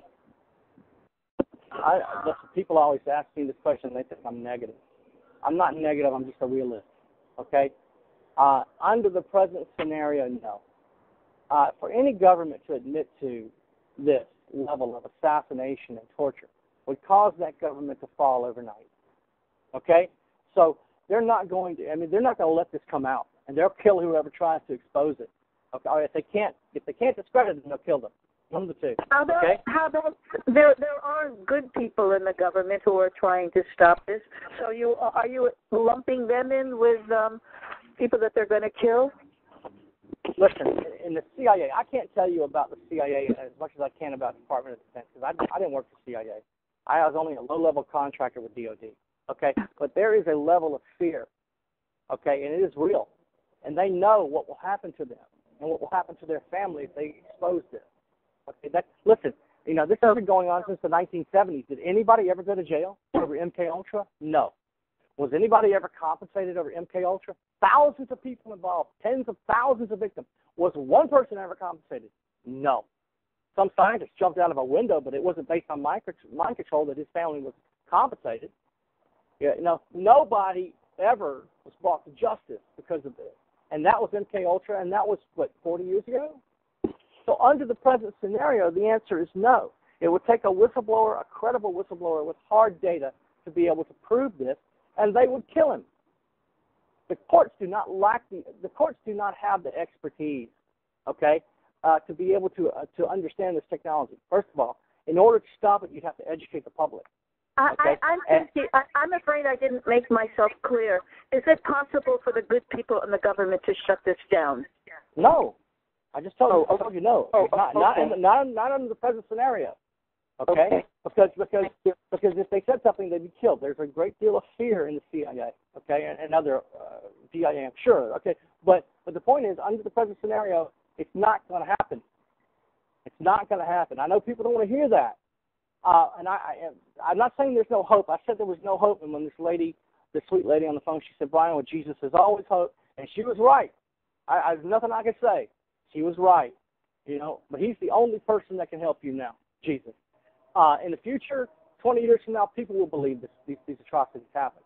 But they'll justify that it happened by saying that we're a better society today. We're a kinder, more gentler society. We'd never let that happen 20 years from now. Yeah, it happened 20 years ago, but, okay? So the answer, again, no. Under the present scenario, it's not going to stop. Okay. I'll put you on hold, and we'll go to the next question.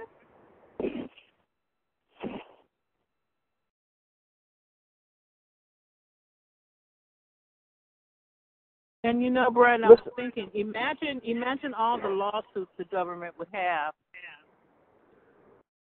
Well, they got all these laws about phones, phones and all these other methods of communication. But there's very little real hard legislation passed to even deal with these atrocities. The courts don't have the expertise, and the people involved in Congress, they don't have the expertise. They don't even know it's a black ops project. They don't even know that how would they legislate about a program they have no idea exists. Listen, what they do is they engage in what's called disinformation and misinformation. Disinformation is lies. Misinformation is half-truth. A lie is much easier to spot than a half-truth. Okay? But they also engage in blocking tactics. They also engage in misdirection tactics designed to prevent a credible discussion of the issues. So even if the public were to address the issue, okay, the government throws out all these, they just flood. That's why they hate the Internet so much. The Pentagon hates the Internet because they can't control it, because it's too decentralized. They control mainstream media. It's freedom of the press. That's a big illusion. That's a bunch of lies. There's no freedom of the press, okay? But even if the press were to get a hold of it, the information would never be allowed to leak because the government controls the media, the mainstream media, okay? But the alternative media on the Internet, they can't control it because it's too decentralized. So what they do is they flood the Internet with all this disinformation, lies, and misinformation, half-truths, in order to drown out the truth. They flood the Internet with all this disinformation and misinformation. So people are forced back into the mainstream media. So people can't rely on those alternative media sites on the Internet as a source of truth, and they have no choice but to, I think Duncan spoke about this in his book, to revert back to mainstream media where information is more easily controlled and manipulated. Same thing with these talk show forums. FFCHS is a forum. Okay, this phone call right now is a forum, this conference call. Okay, they heavily manipulate the forums. They target the forums heavily with misinformation and disinformation. Okay, because they know, and you'll see them constantly interrupting the speaker or blocking the speaker. That's just one tactic that's designed to prevent the listening audience from understanding what they hear. Okay, they have various means to stop this from ever getting out. And if it did get out, they kill the people that tried to expose it. That's true. Very true. Okay, Florida, I just unmuted you. Do you have a question or comment? On the subject matter of hope, because you have a lot of listening audience tonight, they didn't tune in to hear somebody say under the present scenario there is no hope, especially with many of them professing to be believers of Christ, when he said that he is the hope. And we keep talking about the government like it's some type of alien entity, when it's the people that we constituents elected into office, whether we had knowledge and wisdom that they would do the right job or not. And yet these are the same people that at one point or another came under the influence of satanic entities to write into law and to allow these type of programs that have gotten out of hand. Is there, to give the listening audience a better sense of hope, is there some way to defeat the neural links to the main computer, since they're using our brain as a computer, like a Wi-Fi link, that they can begin to practice to use in their faith in Christ to bring down the system themselves individually, so that no one's life is put into peril by going to their leaders at this point, since we've heard the absolute truth that even they are afraid of this entity any longer with the wrong objectives. The answer to your question is yes. There are things that you can do to defeat the technology. There are 4 methods of shielding, okay? People talk about shielding a lot. Well, there are 4 main methods to shield from this technology. There are many methods to shield, but from this technology, there are 4 main methods. Passive shielding, mental shielding, chemical shielding, and what's called electronic jamming, okay? Of the 4, the only one that we know that would work for sure is electronic jamming, but it's not possible for targeted individuals to electronically jam these signals because the equipment alone, the hardware alone, would cost a fortune. And targeted individuals do not possess the skill and expertise to operate such hardware to begin with. This is the one, electronic jamming does work, but in order for a person to be able to jam the signal, they first would have to be able to isolate the signal. And this supercomputer, the RNM system, which is attacking you, is not just automated, it's also active and adaptive. So when you're dealing with passive materials that you're trying to shield from an active system, you find out real quick that passive materials and passive shielding is useless against an active system. I'm not saying that don't shield, if it gives you some relief at certain frequencies, yeah, sure, you should shield, okay? But understand that the only present defense that they have right now to shield against this technology is electronic jamming, and we don't have the hardware and we don't have the expertise to operate it. The other 3, passive shielding, works it's almost totally ineffective, but some people claim it does relieve their symptoms to some extent, and that's the use of passive materials like metal and Teflon and other materials to shield Faraday cages, etc. That's called passive shielding, and it does have a limited effect at certain frequencies. The problem is as soon as you're able to, the system is active and adaptive, meaning it's going to vary immediately at speed of light. Whatever frequency you're able to shield from, it's just going to automatically, at the speed of light, it's going to increase the phase, the frequency, and the amplitude of that stream, or it's going to decrease. It's going to continue the attack.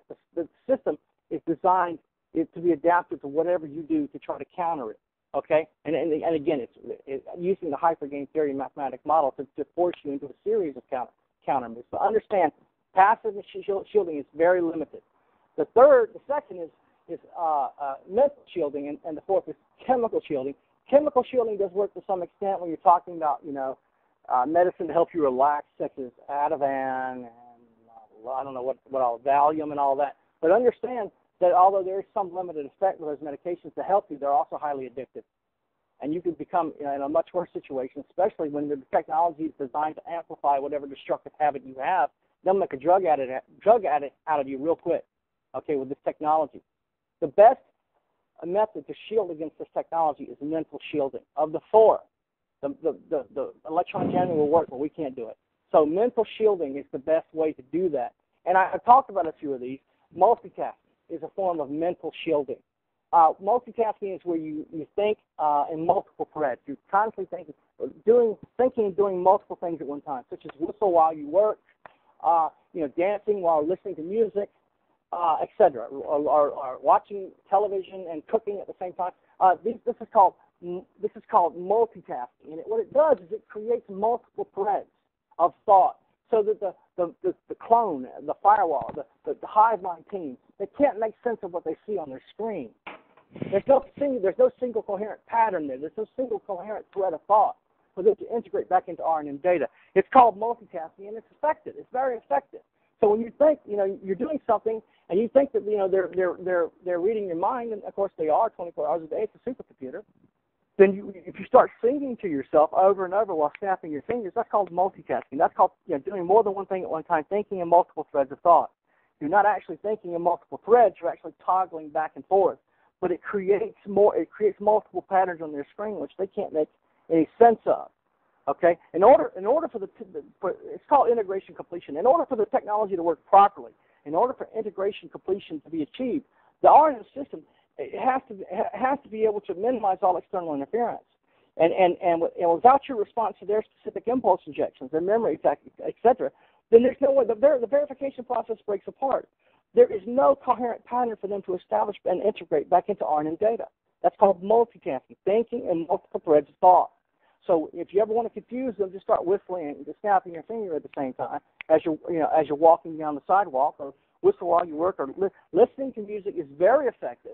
Listening to music is the best shield that I have discovered of all the things that I've learned. Listening to music, because listening to pleasing music, now it can't be elevator music. It has to be a dominant external stimulus. And what happens is when you use another dominant, anything that the brain has a tendency to align itself with any type of dominant external stimulus. And the brain aligning itself with a dominant external stimulus is called brain entrainment. That's what they're doing to you. The supercomputer is constantly subliminally injecting with visuals, entrainments, etc., to entrain your brain constantly 24 hours a day. But when something else becomes the dominant external stimulus, such as watching a movie or listening to music, etc., then your brain is trained away from their system, and their technology is disrupted. The mind control fails.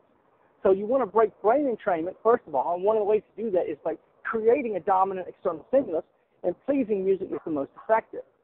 It breaks brain entrainment. It also, listening to pleasing music also lights up the mind, I mean, just about every area of the mind, and it creates all this additional energy, this additional electromagnetic energy inside the neural pathways of the brain. So again, the mind control, the CIA, DIA hive mind team, the supercomputer, it can't make sense of what it sees on the screen. Because there's all this additional energy. Okay, it's effectively what's happening is pleasing music is creating this additional electromagnetic energy inside the neural pathways of your brain, effectively jamming the information and injection feedback loop. Okay, so there's no way. I want to second something that the caller said. I want to agree with him that we should never send the message of no hope, because as Christians we believe that all things are possible because we know God is in control. And when we lose hope, then we stop. Let me just finish my thought, please. Because when we lose hope, we stop fighting, and that's just where they want us, in a very vulnerable position where we just go into survival mode. And we learn how to cope, but we don't fight. And I believe that we should fight this until the day we die. And so I know that God is in control of all things. So I want to agree with the caller that there is hope, and I want everybody to know that there is hope. I don't care about these supercomputers because they're not in control. God is in control. So right, and that's what the lady told me on the phone. She said, "Brian, there's always hope with Jesus." And like I said, she was right. But yeah, he's the only person that can help you. And if you don't know Jesus, I'm not here to bash you over the head with religion. I'm just saying you got bigger trouble than mind control. If you don't know Jesus as Lord and Savior. But the guy was asking, and I'm sorry, I dropped my earphones, so I wasn't able to hear what you said. I didn't mean to interrupt you. The guy was saying, what else can be done? So you know that listening to music breaks brain entrainment, and that's a form of multitasking. Listening, doing multiple things at one time. Spontaneity. We were talking about that earlier. Renata, you remember we were talking about spontaneity earlier, weren't we? Did we talk about that? Okay. Yes, I think you did. I want to say, too, when you mentioned listening to music, I sing a lot. I listen to music through my earphones, and I sing a lot, and that really irritates the stalkers, number one. It really irritates them because I'm not paying attention to them. But it makes sense when you said if you make something else a more dominant factor, that it kind of disrupts. And I also want to throw in there meditation. Meditation has helped me tremendously. Yeah, and whatever helps is what you should do. I'm not saying that there's no hope. I'm saying that under the present scenario, the government's not going to help you, and basically the only help you can rely on is God. But spontaneity is another effective method to defeat their technology, to disrupt their technology. Remember, it's all about the establishing patterns. Patterns of your choice preference patterns of previous thought during thought composition before you prepare to act. Well, they have to predict your choices. If the supercomputer can't predict your choices at speed of light, if it can't do that, then there's no way for them to verify their technology. So every day, although you don't know it, every day this computer is predicting your choices. Okay, it's doing it. It's all automated. Okay, so if you're spontaneous. Say, for example, you decide to go to the grocery store. The supercomputer reads your mind, says he's headed to the store. Okay, so they're going to have people behind you. They're going to have people in front of you. They're going to have people waiting at the store entrance, and they're going to have people in the aisle where the peanut butter is, which is why you're going to get to the store to get peanut butter, all to verify that their technology is working properly. But if you're spontaneous, if you use spontaneity constantly every day of your life, okay, then you break the pattern because the prediction is broken. The pattern is broken. It doesn't matter that they know you're being spontaneous. They sit there, well, what they believe or their opinion is not what they're there for. They're there for the data. They're there for the hard research data. Okay, they're there to develop patterns. And when you do something excuse me, Brian, I'm going to tell Kimber, thank you. I'm going to put you on hold and take the next person. Thank you, Kimber. You're welcome. Okay. Brian, what is the difference between, why is it that they choose to give some people the voices and some people the stalking? Why don't we all get everything? Brian? Oh, did I lose him? Brian, are you there? Did he get put on hold? Star 8 if you're on hold, Brian. I think I lost him, you guys. Let me try to give him a call.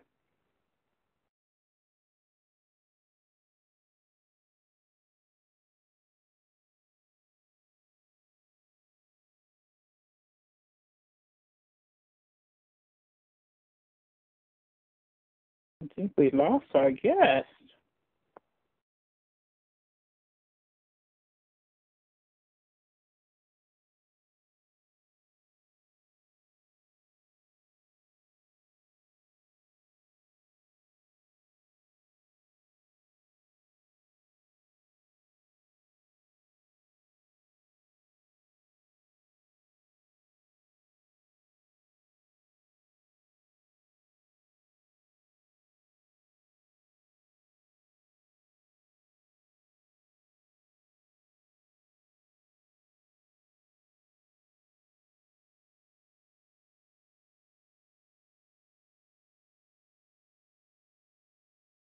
Okay, he's going to call back in. We got disconnected. Just give a moment here.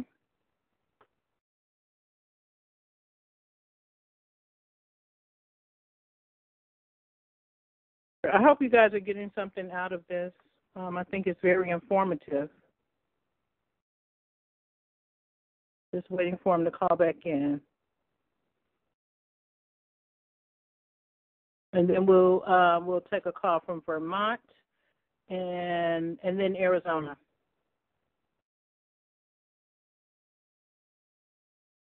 He's having a hard time.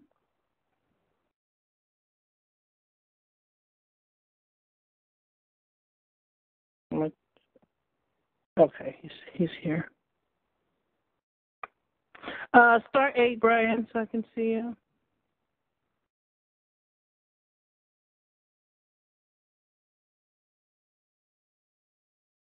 There you are. Hello.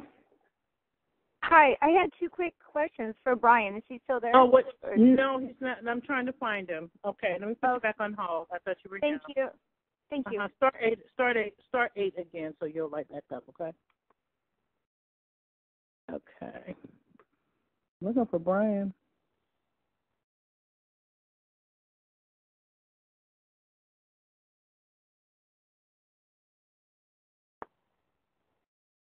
Hello.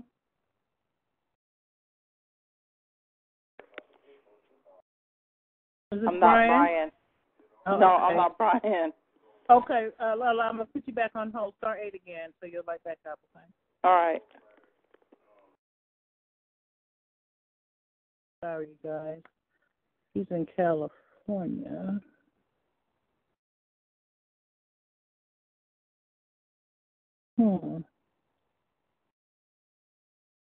Okay, I'm going to try calling him again. Hang on.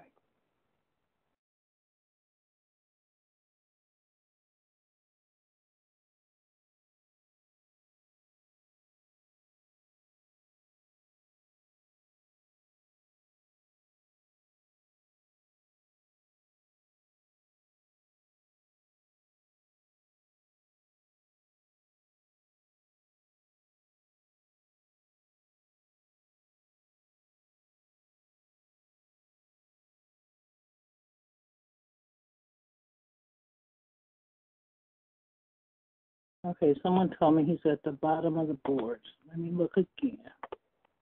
Thank you for the person in the chat room who gave me that information. Let me look. Oh, okay. Brian? Hi. Okay. Sorry, I had a hard time finding you. The call hung up. Sorry about that. I don't know what happened. No problem. And thank you, Riding the Wind, for letting me know that Brian was on the call at the bottom. So, Brian, we left off. I was asking a question. How do they base the decision on how to target a person? I do know that it goes off your reactions and all of their observations of you, but I'm wondering why some people get the voices and some people get the stalking. Why? Again, it all depends on the program that they placed you in. Okay, remember there were hundreds of programs at MK Ultra, and that was decades ago. So it depends upon the program. And what they use what are called chatterboxes. These are one of them is called TAMI, Thought and Memory Interface. Chatterboxes are basically automated special language software. And this automated special language software is designed to engage you in dialogue, not just, your thoughts. Remember, the system is designed to capture whatever you're thinking about at speed of light and then to fabricate stories based on whatever you're thinking. So you actually believe, can you hear me? I can. Yes, go right ahead. So you actually believe that this train of thought, the narrative of thought is yours, when in fact it's them constantly injecting, manipulating your train of thought, narrative of thought. So again, it depends on the program that you're in. Some people are targeted for religious purposes. They target the belief system. Others are targeted for various reasons. They always do it as most difficult. So once you're targeted, they initially target you with this technology. They build a profile. And based on that profile, whatever it is that with you is what they do. They'll turn you into an atheist, or they'll try to at least subdue your faith. Maybe they can't. This is important for their research. It is important to learn how to manipulate. Okay, so some people, their brain entrainment or their mind control is more effective on the target if they do the voices on them, whereas some is more effective if they soft them. Is that correct? Right. Okay. All right, I'm going to unmute someone. We have several people that want to ask you a question. Star 8 if you have a question. Hello? Hello? Yes, hi. Say your name, please. Everyone else is yours. Are you talking to me? Yes, Lola, go ahead. Oh, sorry. Hey, this is Lola. I have a question. Okay, I've been wearing a rare earth magnet for 24 months, and a lot of my stuff has decreased, but I keep seeing these. Well, there used to be a lot of orbs on the television. Now it's not that many orbs, but I see like beams, but the beams have gotten a lot smaller. Like I used to have the V2K and everything, but I don't have the V2K. Only thing that I get now is a little bit of the sleep deprivation. So could you tell me what that is that's on the television? Okay, you said you're seeing lights? Okay, first they were orbs. There were orbs coming from when I first started wearing the magnet. And I seen like a rainbow in the light. Like you can only see it when the television is off. But on the actual TV, you see like when it would show like cheaters, like certain TV shows, like cheaters or cops.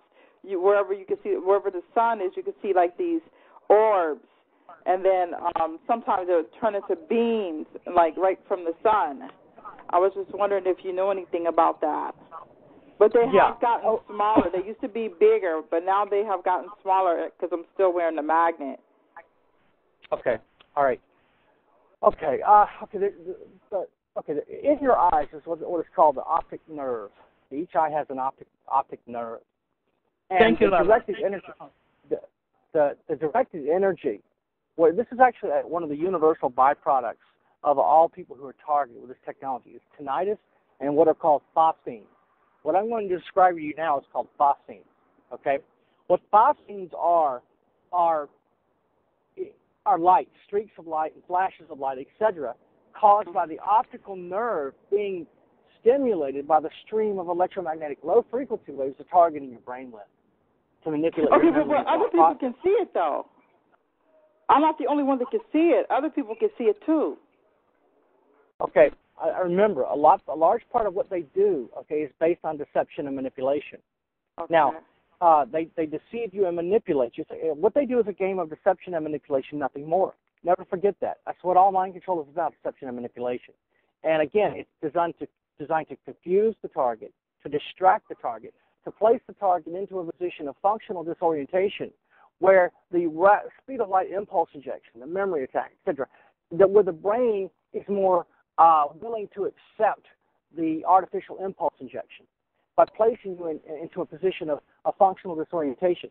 So they may use drowsiness, they may use dizziness, they may use various physical things happening, sounds. All of this can be induced directly into the mind. If other people can see these orbs of light, it could be just designed to distract you. I'm not saying it's not them, but again, it's fear and paranoia, etc. Their tactics are designed to constantly keep the target individual in a position, in a state of fear and paranoia. It's designed to do that. Okay, why? Because they're trying to map out your brain. They're trying to build a cognitive model of your mind. And so, but I'm not scared or anything. But the various reasons why they do these. But the thing is, what you need to understand is, some people have other things happening to them. They have, and I'm not saying that this is a complete answer for your problem. I don't know. I'm not there. I didn't see it. But I can tell you that they engage in these activities, okay, in order to provoke you into various responses which can be remotely measured. So they need to provoke you across the entire spectrum of emotion, from love and hate to lust and fear and paranoia and despair and other things. Okay, so they're constantly keeping you in a state of fear and paranoia, or provoking you into some other type of emotional reaction, and they use these stimuli, these colors or objects or symbols or sounds, etc., lights, to provoke you constantly, because they're mapping out each synaptic response of your brain.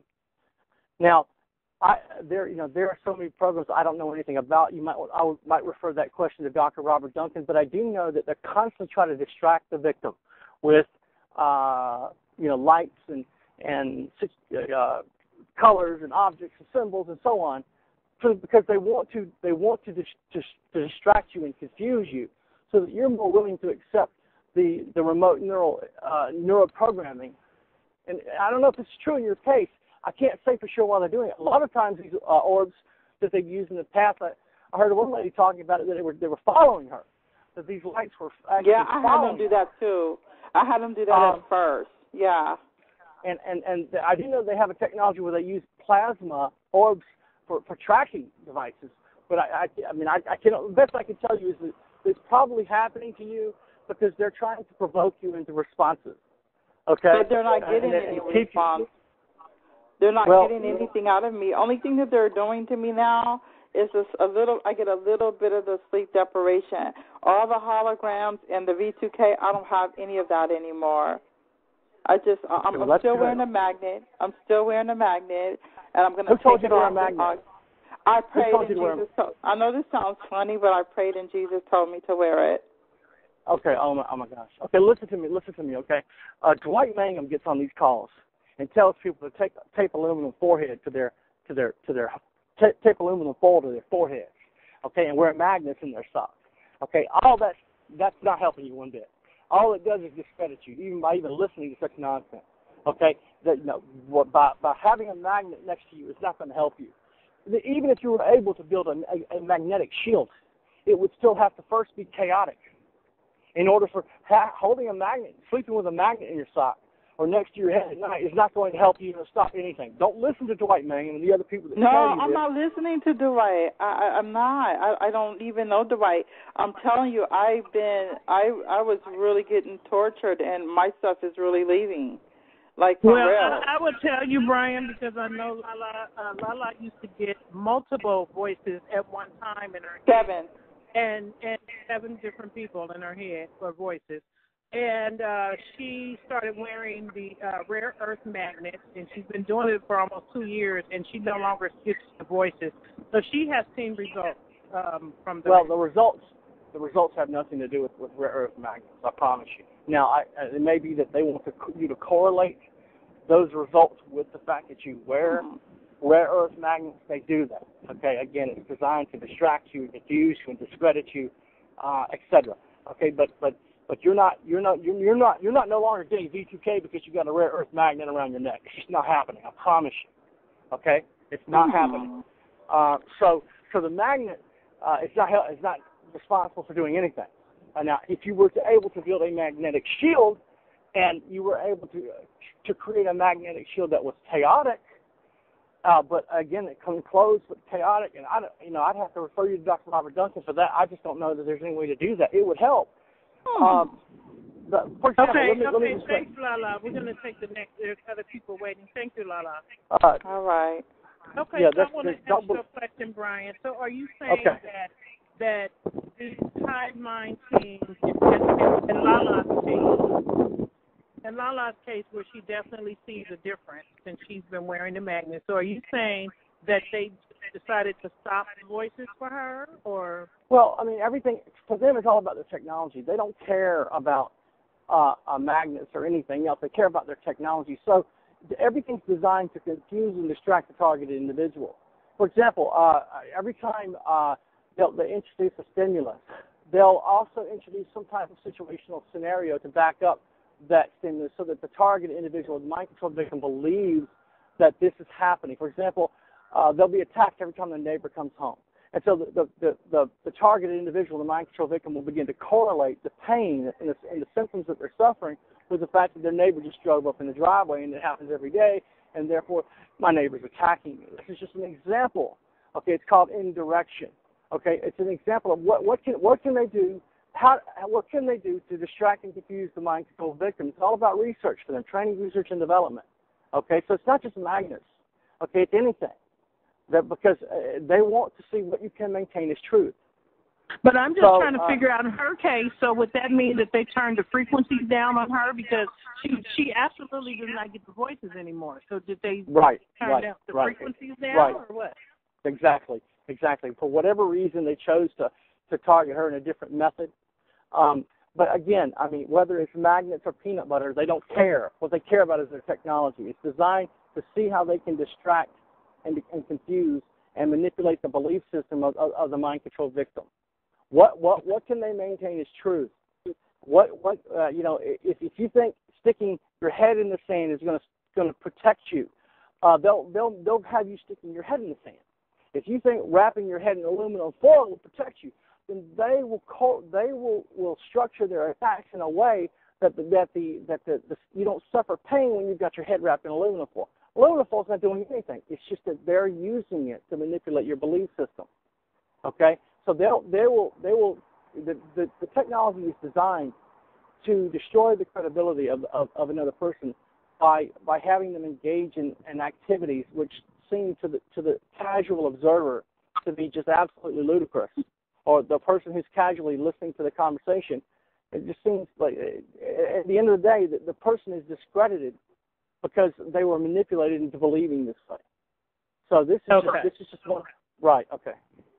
All right. I want to tell this lady right now. That V2K is not stopping because she's got a rare earth magnet around her neck. It's not happening. I promise you that. I promise you. I'm glad that you're not having the attacks anymore. It's not because you're wearing a rare earth magnet around your neck. But what was I thinking? Superconductor materials should block the signal. We were talking about shielding earlier. Superconductor materials would block the signal. Oh, I'm walking in front of us. I'm at a train station. And so that might help, but not a magnet. Okay, not a magnet. Okay, so. Okay. Just want to say so we're gonna take another question. Deception and manipulation. That's what this technology is designed for. Hello, Vermont. Say your name, please. Oh, you unmuted me again, but I've already asked my question. Okay. Do you have another question or no? No, I didn't. Star 8. Thank you. Okay. All righty. Let's see here. Star 8 if you have a question or a comment. Hello. Hello, Virginia. This is Wanda. Wanda. I'm another person who's very much helped by magnets. I wear a knee brace with magnets on it. When I take it off, the chip in my knee starts acting up. When I have it on, I'm covered. It works just fine. I also, and actually I don't feel any, I'm not hit in my knee. And also, there's no pain, there's no sensation of anything when I have the magnets on my knee. In addition, I also have one for my head because I have a chip in my head. And when I wake up without sleeping near that magnet, you wake up with a headache and a stiff neck. If I sleep with it, I don't have that headache. Now, let me just follow and say that if the computer is trying to make me believe that the magnets work, when in fact it's really the computer that's making things work, let's just say that then I believe that I'm not targeted and there's nothing going on in my body and there's nothing they can do to me. Then does the computer make the adjustment to leave me alone? Right. It's a computer. Now listen. What can I believe? What can I decide to purchase or activate in my life as a protection? And then the computer's going to say, okay, we want her to believe that this works. So that means I could just think myself out of being targeted. No, it don't work that way. Okay. You don't get to think positive thoughts to create, a shield around you. That's not going to happen. Okay, let's talk about this. Okay, all right. Remember, you're being attacked by two things: supercomputer and the hive mind team. And when the hive mind team wants to attack you, okay, with these remote neural attacks, they have to interface with a supercomputer. So everything it starts with the computer. It's the attack switch is the computer. A computer multiplexer routes the signal and it comes to you. Okay, so basically what you're saying is, how can you disrupt that signal? Is that what you're saying? What I'm saying is I'm following your line of thinking in that if I use magnets, and the only reason why the magnets are helping is not the magnets, but it's the computer making the adjustment because I think the magnets are helping me, then I can employ other things in my life to continue to reduce any kind of targeting that they're doing to me. That because your line of your response to Lala was that I guarantee you it's not the magnets, it's the computer making you believe that it's the magnet. So then my line to draw that even further, then okay, so then I can do something. I can use magnets and I can add to the magnets and just continue to reduce my suffering or my targeting following that line of thinking that I'm going to make the computer try to make me believe that these things are working, and then as a result of that, I'm feeling better. Well, whether you're feeling better or not, is not what I'm trying to say. The point I'm trying to make is that you subjectively you can't. The system is designed to manipulate your memory and thought process, and they'll use whatever it takes, whatever you respond to. Whether you believe that the magnet is shielding you, that doesn't matter to them. All that matters is that your memory and thought process is effectively manipulated by this technology. Okay, so whether it's magnets or whether it's some other passive material, it's not the passive material is not defeating the technology. They don't want you to believe that. Okay, because again, it's all about deception and manipulation. But that's not what's happening. So whether it's happening to you this way or that way, that doesn't change the fact that magnets cannot stop this technology. Okay, magnets cannot shield you from this technology. It's not possible. Now, I'm glad you're feeling better, but it's not because you're wearing magnets. Okay. Thank you, Wanda. Thank you.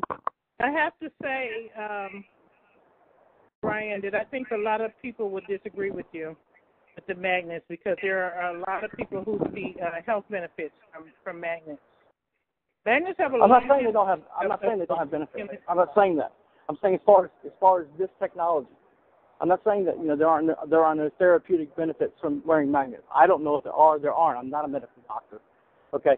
I'm just saying as far as this technology is concerned, this technology is not blocked by wearing magnets. It's just not happening. I promise you it's not happening. If you were able to create a magnetic shield that was chaotic in nature and was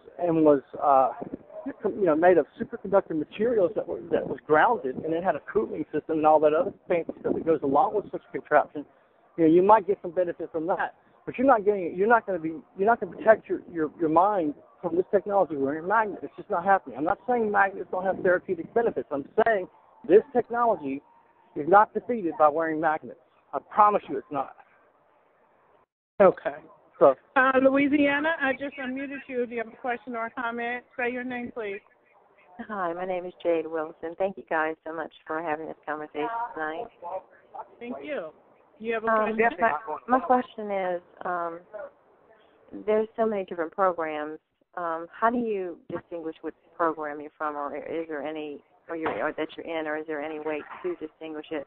I am one that gets attacked by the stalking, and they all wear red, red everything, including cars and things like that. And then the one headlight on and the one light off, and then just what Brian said earlier, as soon as when you leave your house at night, you get the bright lights behind you, in front of you, the whole deal. I'm not the type of person to scare easily, so I'm not going to allow them to intimidate me to the point of anything crazy. So I think I have a strong mind, thank God for that, and I do believe that anything that is possible in Jesus as well. How do you know? Well, my question is, how do you distinguish what program they put you in? Is there a way to distinguish that? Not that I know of. The only reason I know about those two programs is because I was in them and I did the research and was able to determine those were the two that I was placed into. But it sounds to me like you're trauma-based.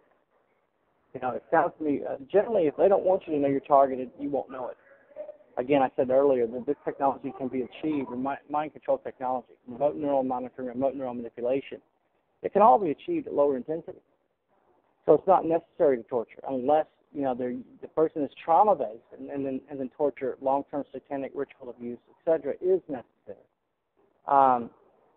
The creation of physical and psychological pain and trauma is necessary in order to eventually force the mind control victim to disassociate from reality. But what you're saying sounds to me like you're trauma-based. Like, so what program you're in, I can't tell you, but I can say that from what you said, it sounds to me like they're trying to sensitize you to certain stimuli. They have definitely sensitized me to red. I'm trying to unsensitize myself, which I'm doing very well at. But I do feel and know that it is definitely a demonic force. Right. I can almost see the evil in certain people's eyes. It's just the craziest thing. And sometimes some of these people, I don't even know if they realize what they're doing.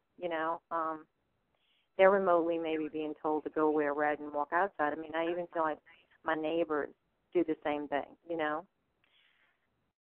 Well, let me, if I can just interject for one quick second, Jay brought up a good point where she said she's working on desensitizing herself. Are there any desensitizing techniques that you can share with us, Brian, for the people who get the stalking? Is there any way we can desensitize ourselves to this? Yes, or depattern, you mean. One of the things that you can do to depattern their technology is to listen to pleasing music, or to engage in recreational activities, things that become the dominant external stimulus, and break brain entrainment with their system. Because in order for you to depattern their neuroprogramming, you have to have some idea of what it is they're doing to you. A lot of the times, the neuroprogramming is subliminal in nature. You'll have dream modulation, etc.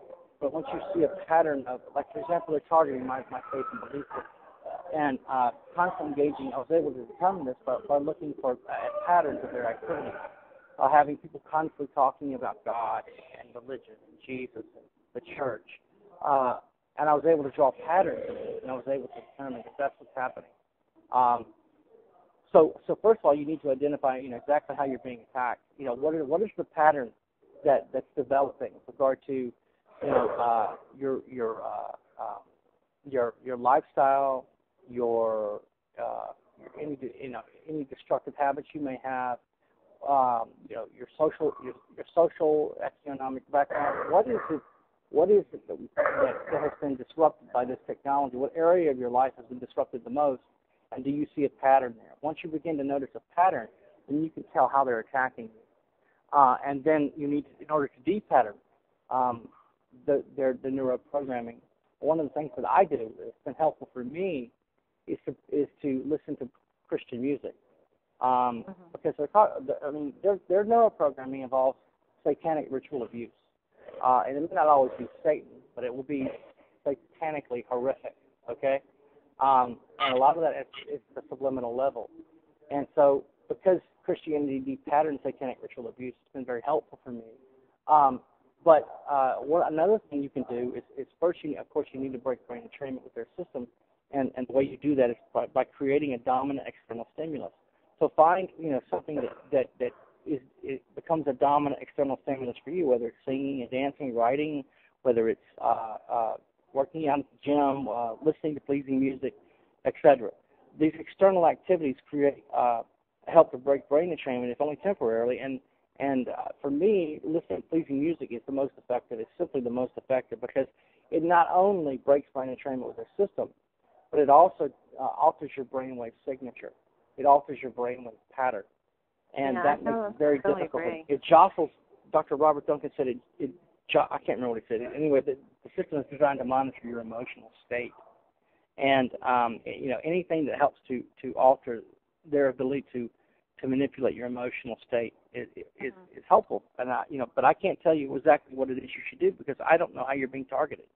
Well, and the weird thing about this, too, and I totally agree with everything that you just said because I've been using a lot of the same things that you just recommended.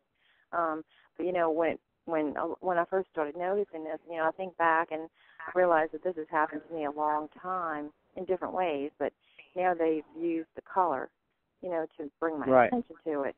But can I ask you a question? Was red your favorite color at one time? Did you ever like red or anything?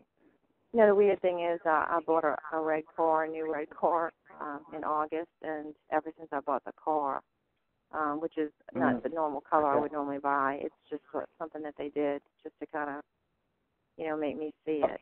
But it's so strange. It's almost as if they have a movie studio close by where they have all these recreational vehicles and people and actors just ready to just say, okay, go down this street, go down that street. It's almost like they have walkie-talkies to do this kind of thing. She's getting ready to leave, or she started her car, or whatever.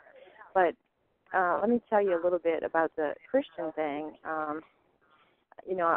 I'm definitely a baptized Christian, and I'm a Christian woman. I'm naturally a sinner. I'm not perfect, but from a Christian standpoint, I was approached by someone that I did not realize was a psychic. And I guess this was something on purpose that targeted me too as well. And this happened years ago. Can I go up? I didn't realize. Okay. I didn't realize this woman was a psychic. She claimed to be a prophet of God, and she started telling me, about people in my family that were deceased. And then right then I realized I asked her to stop. And before I knew it, she had already said enough. And I kind of feel like I was cursed in a way from that. And it's led to more things. So this is definitely a demonic, satanic attack on all of us.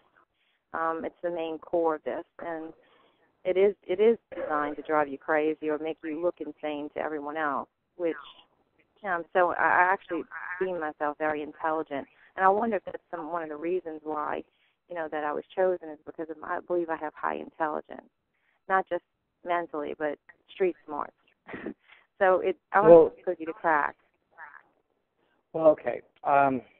Again, you were chosen because you fell into one of those four categories. That's why you were chosen. I'm chosen because why? I'm sorry. Judicial target, extrajudicial target, target of opportunity, or lucrative target. That's why you were chosen. You fell into one of those four categories. And it sounds like to me what they're doing is they're running you through some type of verification routine. Constantly running you through a verification. That's it could be. I'm an activist for the right things that in the community and stuff.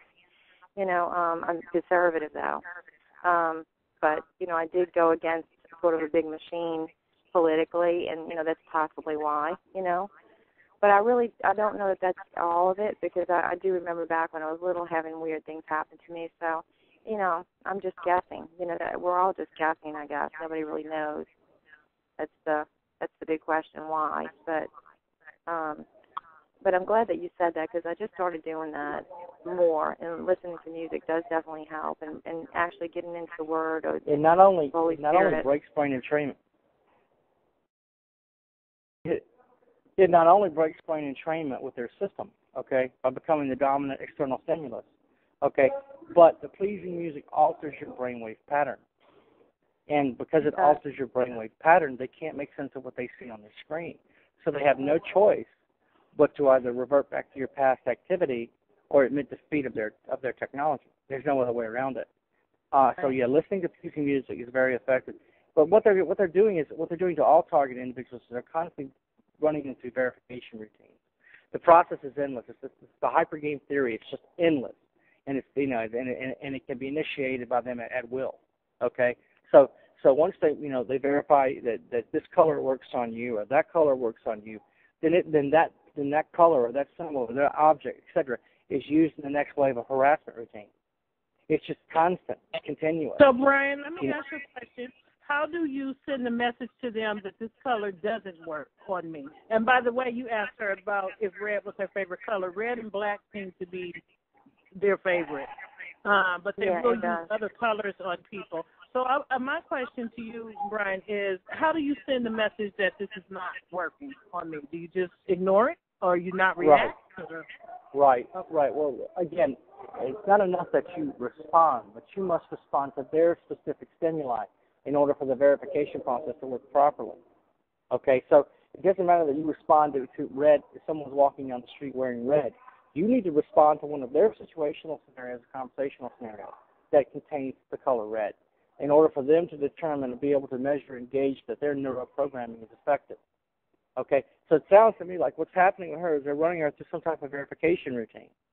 And verification is a big part of the technology. Everybody has to go through it. But it seems to me like the more you're able to defeat the system, recognize the tactics are happening, and one of the ways, the more they're going to run you through the same routine over and over. But one of the ways you do that is by ignoring their provocations. Remember, the provocations are there to provoke you into emotional reactions which they can remotely measure. Well, they can't remotely measure if there's no emotional reaction. So the first thing you do is you ignore them. Even if you do have an emotional reaction, you don't show it, because they need you they need to pitch you into some type of action or access sequence to determine the neuroprogramming is working effectively. If you don't do something or say something, if you don't respond in some way, there's no way for them to determine whether it's successful or whether they got to start over again, increase the frequency, etc. Okay? So one of the ways that you defeat their technology is by totally ignoring them, because it all starts with their ability to capture your attention. If the organized stalkers cannot capture your attention, then their technology fails. There's no way for the stimulant, there's no way for them to gauge whether the neuroprogramming is working properly or not if they cannot capture it. Again, they're looking for electromagnetic emissions of the brain. The supercomputer is downloading all electromagnetic activity of your brain. So every time you respond with love, hate, fear, paranoia, remorse, despair, etc., all of those are being downloaded at the speed of light back into the supercomputer to be used against you in the next wave of harassment routine once they've been able to determine a single coherent pattern of thought. So you think this way when this happens, and you think that way when that happens. Okay, well, what's the frequency for that? What's the electromagnetic, alpha, beta, delta, theta? What's the brainwave pattern for that emotional response from her or him? Okay, in this case, it's with regard to her and red. Okay, so once they determine once they determine the proper frequency for that emotional reaction, they no longer have to use the color red. They can just target you with that frequency and replicate the same symptoms of fear and paranoia, etc. Are these people that wear red, do they get paid? I mean, or are they just electronically told to do this? That's what makes it so evil. I mean, they're not doing it for their thank you, Jade. I'm going to put you on hold. Brian, go ahead and answer a question. Jade, thanks so much. On hold. Okay, thank you. Go ahead. That's what makes it so evil. They're not doing it for the country. You know, they're not. You know, they're doing it for the money. These private contractors and the companies that they work for are doing it for a government pension. They're torturing and killing people. You know, they're getting paid big time. Now, the game stalkers and others below them, I don't know if they receive money or perks or something else. There must be some type of, I don't know. There must be some type they of are compensated as well. They are compensated. Yeah, cash under the table. Remember, this is all about three things. It's all about censorship, memory management, and direct behavioral control. So they need to figure out how to censor you, how to manage your memory, the narrative and train of your thought and memory process, and how to achieve direct behavioral control over you. And the way that they do that, one of the ways that they do that, okay, is by engaging in organized stalking, in situational and conversational scenarios based on the denser topics that they know you're going to pay attention to. Okay, they're not going to walk up next to you. They're not, for example, with me. They're not going to walk up next to me and sit down and start having a conversation about, you know, the New York Yankees. I care nothing about the New York Yankees. That's not going to capture my attention. They're going to walk up and sit down next to me and start talking about the Atlanta Braves. Because they know that topic is going to capture my attention. And when it does, it's going to create an electromagnetic emission in my brain, which the system can measure. Again, they're measuring all synaptic responses of your brain, whole brain emulation, mapping out your brain. Okay, so all the trauma, physical and psychological trauma that they're including wearing the color red or organized stalking or vandalizing your property, stealing your things, whatever. Okay, it's all designed to constantly keep you in a series of constant counter moves, constantly provoking you into an endless series of counter moves every day. Because each time you try to counter what they do, that creates an evoked potential. And that evoked potential in your brain is remotely measured by the supercomputer.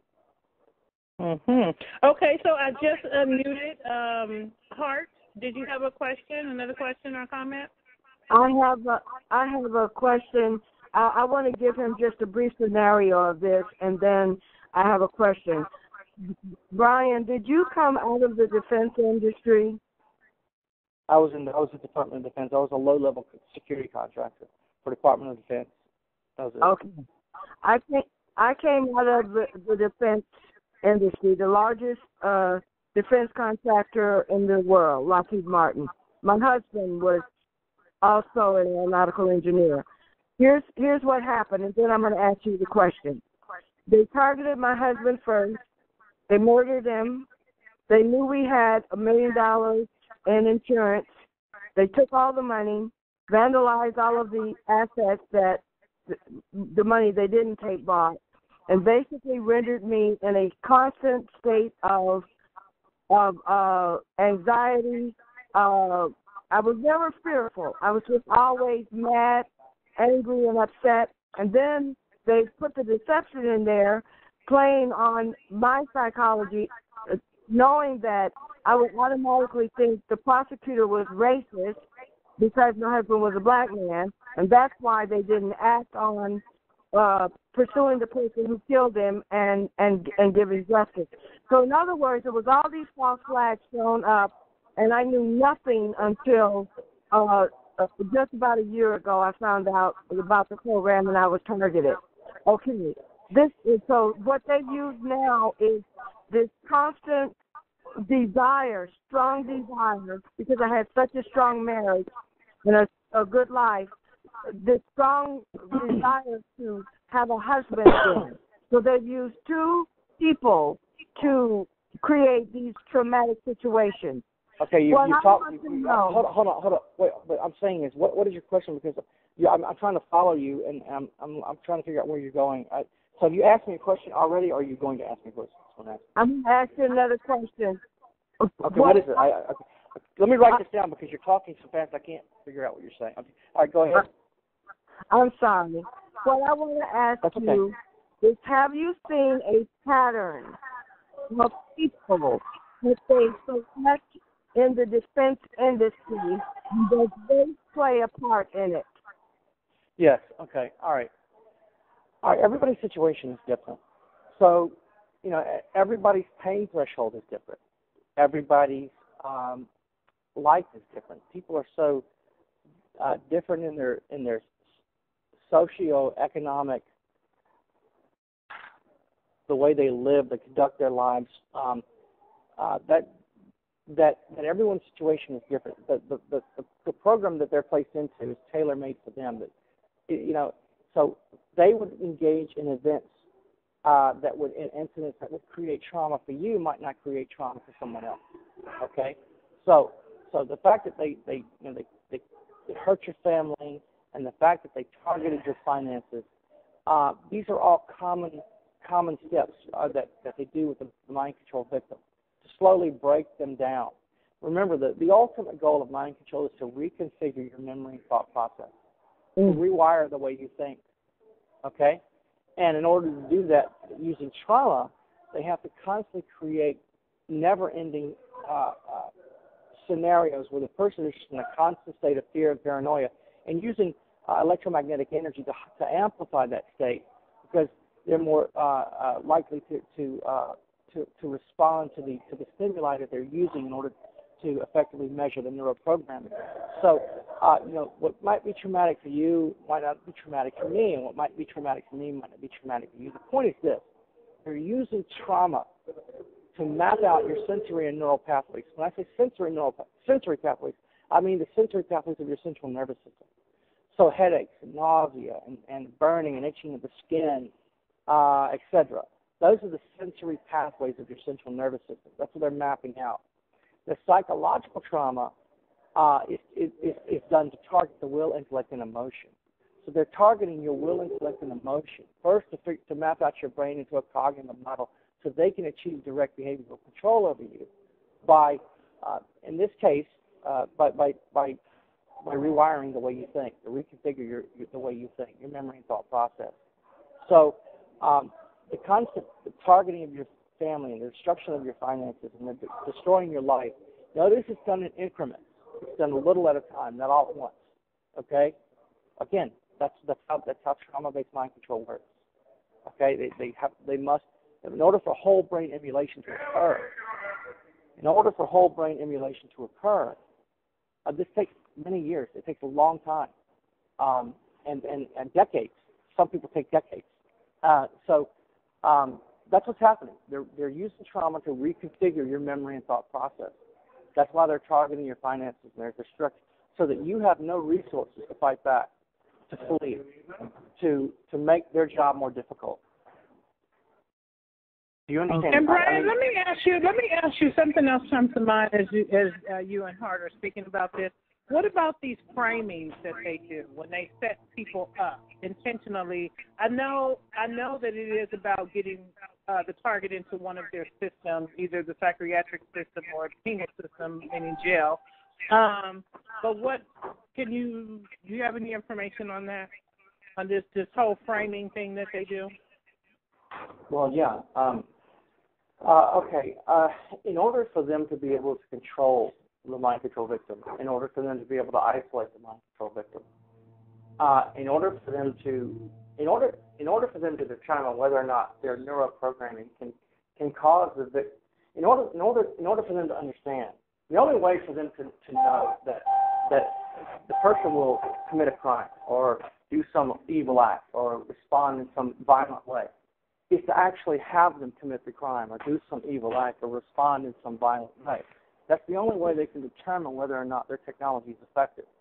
The only way for them to determine whether a person will kill based on mind control technology is to have the person actually kill someone or steal or commit adultery or whatever, is to have them actually engage in the act itself.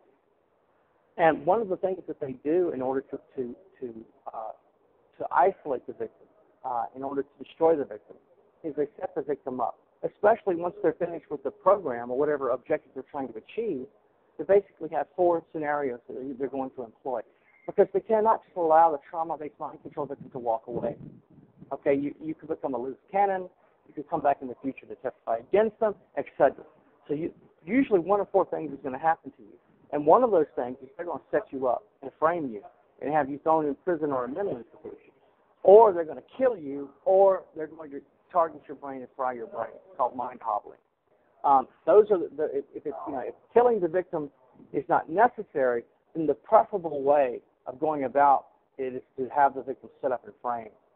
Once you're in the system, it is much easier for them to control you and to isolate you. Because you know, and to run their smear campaign. It makes it easier for the smear campaign. Because this is about training, research, and development, and they need a controlled environment. Because if you've got the money to run around the world, you know, from country to country, or you've got the money to hire a lawyer, all you're doing is making their job more difficult. Yeah, but understand, they want you to fight back. They want you to counter everything that they do, to engage in an exhaustive, desperate attempt to constantly counter whatever they're doing to you. Because each time you do, that helps to map out your brain. So, why are people set up and framed? Various reasons. But you know, it all comes down to their ability to isolate you and control you, and to discredit you, so that people won't believe the atrocities are occurring, or they can use the law enforcement. They can hide behind law enforcement while they target you, etc. And remember, when you commit a crime because of the mind control technology, that's an important metric in their training and research to determine, you know, at what point will a person lash out against another person? At what point will a person commit murder? Or at what point will a person rob and steal? How can we turn this good person into a bad person? You know, how much neuroprogramming is necessary, etc. You know, all of these are metrics. They're important metrics for helping them perfect their technology. This is some evil, wicked stuff, I tell you. Very evil. It is beyond evil. Innocent people. It's just horrific. Children, listen, 3 and 6-year-old children are being targeted. 3 to 6-year-old babies are being targeted. And a large portion of them, actually, not just a few. Okay? Because remember, your core personality is pretty much set somewhere between 6 and 7. Okay, so they want to get to the child before the core personality is set, because if they can inflict extreme trauma on that child before their core personality is set, then it's more easier to get them to disassociate from reality in the future. So and when you speak about the children, can you talk about how the school system is used to indoctrinate the children into programs like this? Because children are mind controlled now from a very young age. I don't have any point of reference on that. I know that the education system is, I have no point of reference how they're using education and mind control. I'm sorry. I can't answer that question. Okay. But they definitely are. Yeah, right. Question answered. Do you have anything else? Absolutely, Brian. Thank you so much. This is the best thing that's happened to me since I found out. Thank you. Well, it's a fabricated, falsified stream of energy, of electromagnetic energy that they're using against you. It's like just like a person can dial a number and dial another person's phone. They're able to dial into your brain using a specific number, a specific frequency. When you dial a person, when you have your cell phone and you dial a number, what happens is that cell phone transmits that frequency into the nearest cell tower, and then to that cell tower that cell tower relays the signal to the person's cell phone. So it's similar to that. I mean, it's a fabricated and falsified stream of energy. That when I say fabricated and falsified, I mean it contains data. It contains the hidden carrier frequency that they're able to manipulate your memory and thought process with. So it's all about two things. It's all about directed energy and nanotechnology. Remember, the nanotechnology adheres to the neurotransmitters in your brain. And that nanotech is able to speak to and decode those neurotransmitters. That's how they're able to read your thoughts. That's how they're able to manipulate your mind. It's not just visual and verbal. It's also auditive. When I say auditive, I mean they're able to audit the mind. Just like the IRS audits a person. They're able to audit the mind with this technology. So it's all about streams of electromagnetic energy. People say that it's a beam. They hit you with a beam. They don't hit you with a beam of anything. This is a continuous, never-ending, 24-hour-a-day stream of energy that is specifically tuned to your brainwave signature. So literally, you could be standing in a room with 100 people, and the other 99 people wouldn't even feel the stream of energy, but you would fall down from the pain and collapse on the floor. Why? Because only the mind control victim absorbs the energy or feels its effects, because only the mind control victim possesses that specific brainwave signature. So the other people around you in the same room with you, they don't possess that same brainwave signature that you do. Their brainwave signature is different. So they don't absorb the energy or feel its effects. The stream of energy just passes right through them and around them, and they are unaware. Interesting, very interesting. Okay, Hart, I'm going to put you on hold. Thank you. Okay, we have about 3 more callers. Let's see. Yeah, about 3 more, and then we'll wrap it up because it is almost midnight on the East Coast. We got about 5 minutes, I guess. Yeah. Yes. Okay, so make your comments brief, please. Hello? Yeah, hello, Brian. Hey, Jay. Yeah, I just want to say thank you, because I see your spirit change when the woman asks for solutions, and it changed and you got calmer. So I just want to say that, and that's all. Did you say? Are you speaking about me? I got calmer, or him? No. A woman asking for solutions, what she can do. Well, one of the solutions. Right, the solution. One of the solutions she can do is called quenching. Quenching is where you learn to read active memory. You maintain your situational awareness, not just of your surroundings, but of your thoughts. Quenching means you're reading active memory. You're paying attention to your thoughts. Okay, so you're able to realize, when these artificial impulse injections happen, because it happens at the subconscious level, and it's designed to make you believe that the thoughts are your own. But if you start to see a pattern of these thoughts, if you start to correlate those thoughts with powerful emotions, like you suddenly begin to burn with a white-hot rage over and over again, okay, that's not them. That's not you. That's them, okay? So it's quenching. It's learning to read active memory. Active memory is short-term memory. Short-term memory is anything less than 30 seconds. Long-term memory is anything more than 30 seconds. This technology is designed to target your short-term memory while you're formulating your thoughts, while you're preparing to act, before you do act, in order to influence you to act in a way that they want you to throw you, to pitch you in some type of action or access sequence, whatever it may be. So you'll be sitting in your living room, and they know you need to go to the bank because you're out of money, so they'll inject the previous thought of the bank back into your mind. Okay? Well, what they want you to do is they want you to get up and go to the bank to prove their technology is effective. But suppose you get up and go to the bank, and on your way to the bank, you just suddenly pull into the gas station. They could not predict that. That's spontaneity. You just disrupted the pattern. The pattern was you going to the bank. So another thing you can do in order to break the patterns that they're using to map your mind, because if they can't build single coherent patterns of thought, then they can't map out your brain, is to be spontaneous every day, every chance you get. They know you're being spontaneous. They know you're doing it. But it doesn't matter because you're still breaking the pattern. You're still disrupting their technology. Okay, so quenching and spontaneity are two more things that you can do in order to be able to. But I think the most effective for me is redirection. Redirection is basically establishing a working reference and then redirecting back to that working reference every time you're attacked. So, for example, you establish a working reference. For example, it's something or someone that makes you extremely happy in life. Like for me, it's Jesus. And every time I'm attacked, I just revert back to Jesus. Jesus, Jesus, Jesus, Jesus, Jesus. What I did was I redirected away from the remote neural attack. What they were doing was they were trying to get me to think about this, and I thought about that instead. I redirected away from the remote neural attack. So because often what they'll do is they'll push you down into an extremely drowsy state before they attack you, before they try to disrupt your memory and thought process. Because anything which lowers, and they use theta waves to do that. That's how they pitch you. That's how they make you. That's how they put you into a forced-induced sleep.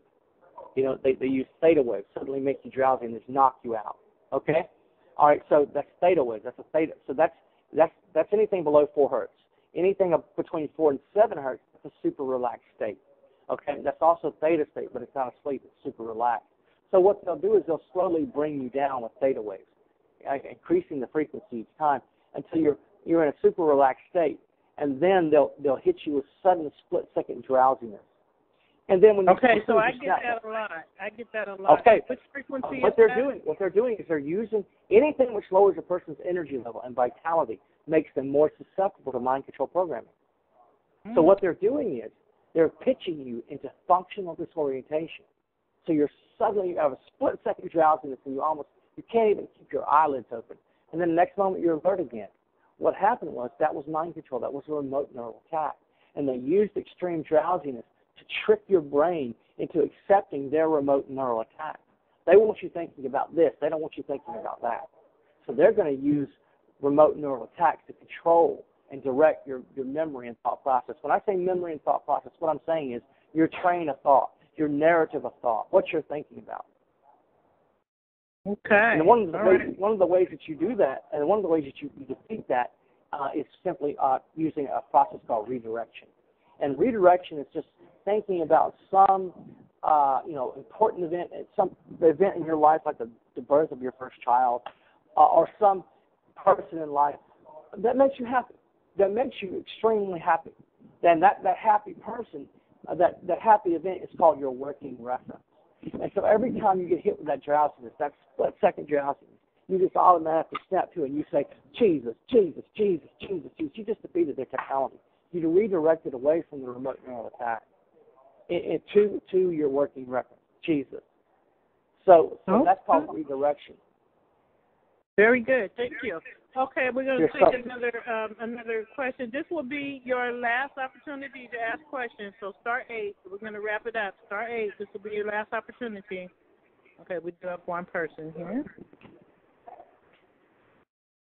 Hello. Hi, I have 2 questions. 2 quick questions. Can I ask you one at a time? Yes, yeah. Go ahead. Okay, my first question. For those of us who are extremely targeted in like the worst program and 100% isolated from family, friends, set up with fake relationships, is there any chance or is there any hope for us to ever be able to have a normal relationship of any sort with anybody without interference from these people? Yes. First of all, you need Jesus. And if you don't know Jesus, you've got bigger trouble than mind control. Secondly, after you know Jesus, you can begin to find people who think the way you do about Jesus. Okay, find people that have the same habits and the same likes and the same hobbies that you have. Okay, and then you begin to what you need to do before you can tell them about it, you must first educate them. You can't walk up and say, I'm hearing voices. They'll think you're crazy as hell. You can't tell them that these remote neural attacks. You can't tell them that I'm being stalked by hundreds of people. They'll think you lost your mind. So what you do is you educate them first. First of all, you say, hey, did you read that article about organized stalking? Did you read that article about mind control? And then you start showing them the articles, and you start educating them, slowly educating the person, okay, until they come to a position where they think that they accepted it, not that you make them accept it, but they believe it on their own. They become educated to the point that you can now bring up what's happening to you, and they won't look at you like you're crazy. So first, I think I stated my question wrong. I'm in whatever type of program where it seems like they will not allow me to have friends, and they will turn people against me and have me 100% isolated. So given that, I mean, with what they do you think there's any chance I can ever have a relationship that they will not interfere with it would like either turn them into a target as well for hanging out with me or turn them against me? Is there any chance I can have a possible any kind of relationship, friendship, whatever, without them interfering in some way? Is there any hope for that? That's what I was trying to tell you. The person must listen. They don't understand biocommunications technology. They don't understand remote neural monitoring, remote neural manipulation. All of this is just it's called the Occam razor principle. The more complicated the truth, the less the likelihood of belief by the ordinary person. So what you have to do is you have to educate them first. If you're interested in somebody, you're interested in a relationship with a person, you must first make sure that that person is there's no such thing as a fun date. There's no such thing as a fun moment in life. Life is very short and very dangerous and very real, especially if you're a targeted individual. Okay? So you find people, first of all, that share the same hobbies and likes that you have, and then once you find those people, you begin to educate them. You don't tell them that you're a targeted individual. Okay? You just educate them. Hey, did you read about this? Did you hear about that? And once you come to a position where you think that they start to believe that this is possible, then you begin to reveal what's happening in your life, okay, to them. But before you can do that, you must educate them, because most people know nothing about the technology. Thank you. And my second question, if we were to constantly defeat the system by doing all the things you mentioned, if we were to constantly, persistently do that, is there any chance that we could be untargeted by defeating the system for a continuous length of time? Can we possibly be untargeted? The answer is, I don't know what the criteria is for the people that they stop targeting and the people that continue targeting. But my understanding is this is lifelong. This is long-term research, and the people that that become a liability to them, they have ways of getting rid of them. Okay, but the problem is this. You have to fight the technology every day to survive. They're going to create chaos in your life. They're going to create trauma in your life in order to constantly provoke you into emotional responses they can remotely measure. So no matter what you do, they're going to use what's called the hypergame theory against you. They're going to base their next move on your last move.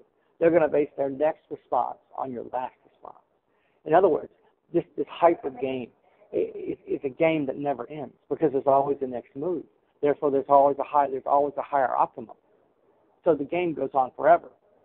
So the thing that you have to realize in order to defeat that, you have to either never play the game to begin with, which that's not always an option.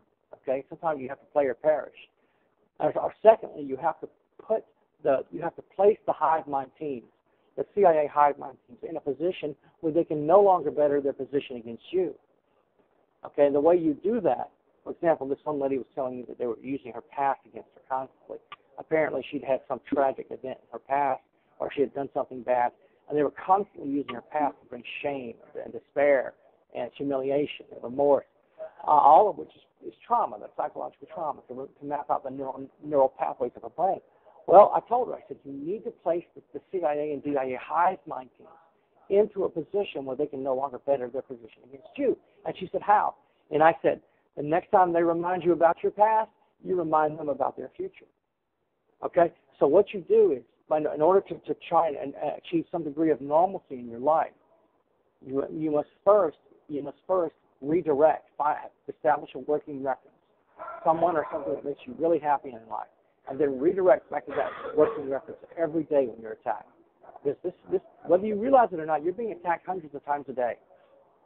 You don't realize it because most of this is done subliminal. Subconscious level, but it's happening. So once you begin to understand the technology, once you begin to defeat the technology using multitasking,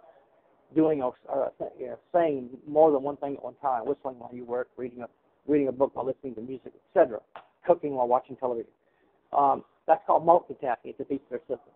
Another thing is spontaneity. Be spontaneous at the speed of thought. Don't plan anything out if you don't have to.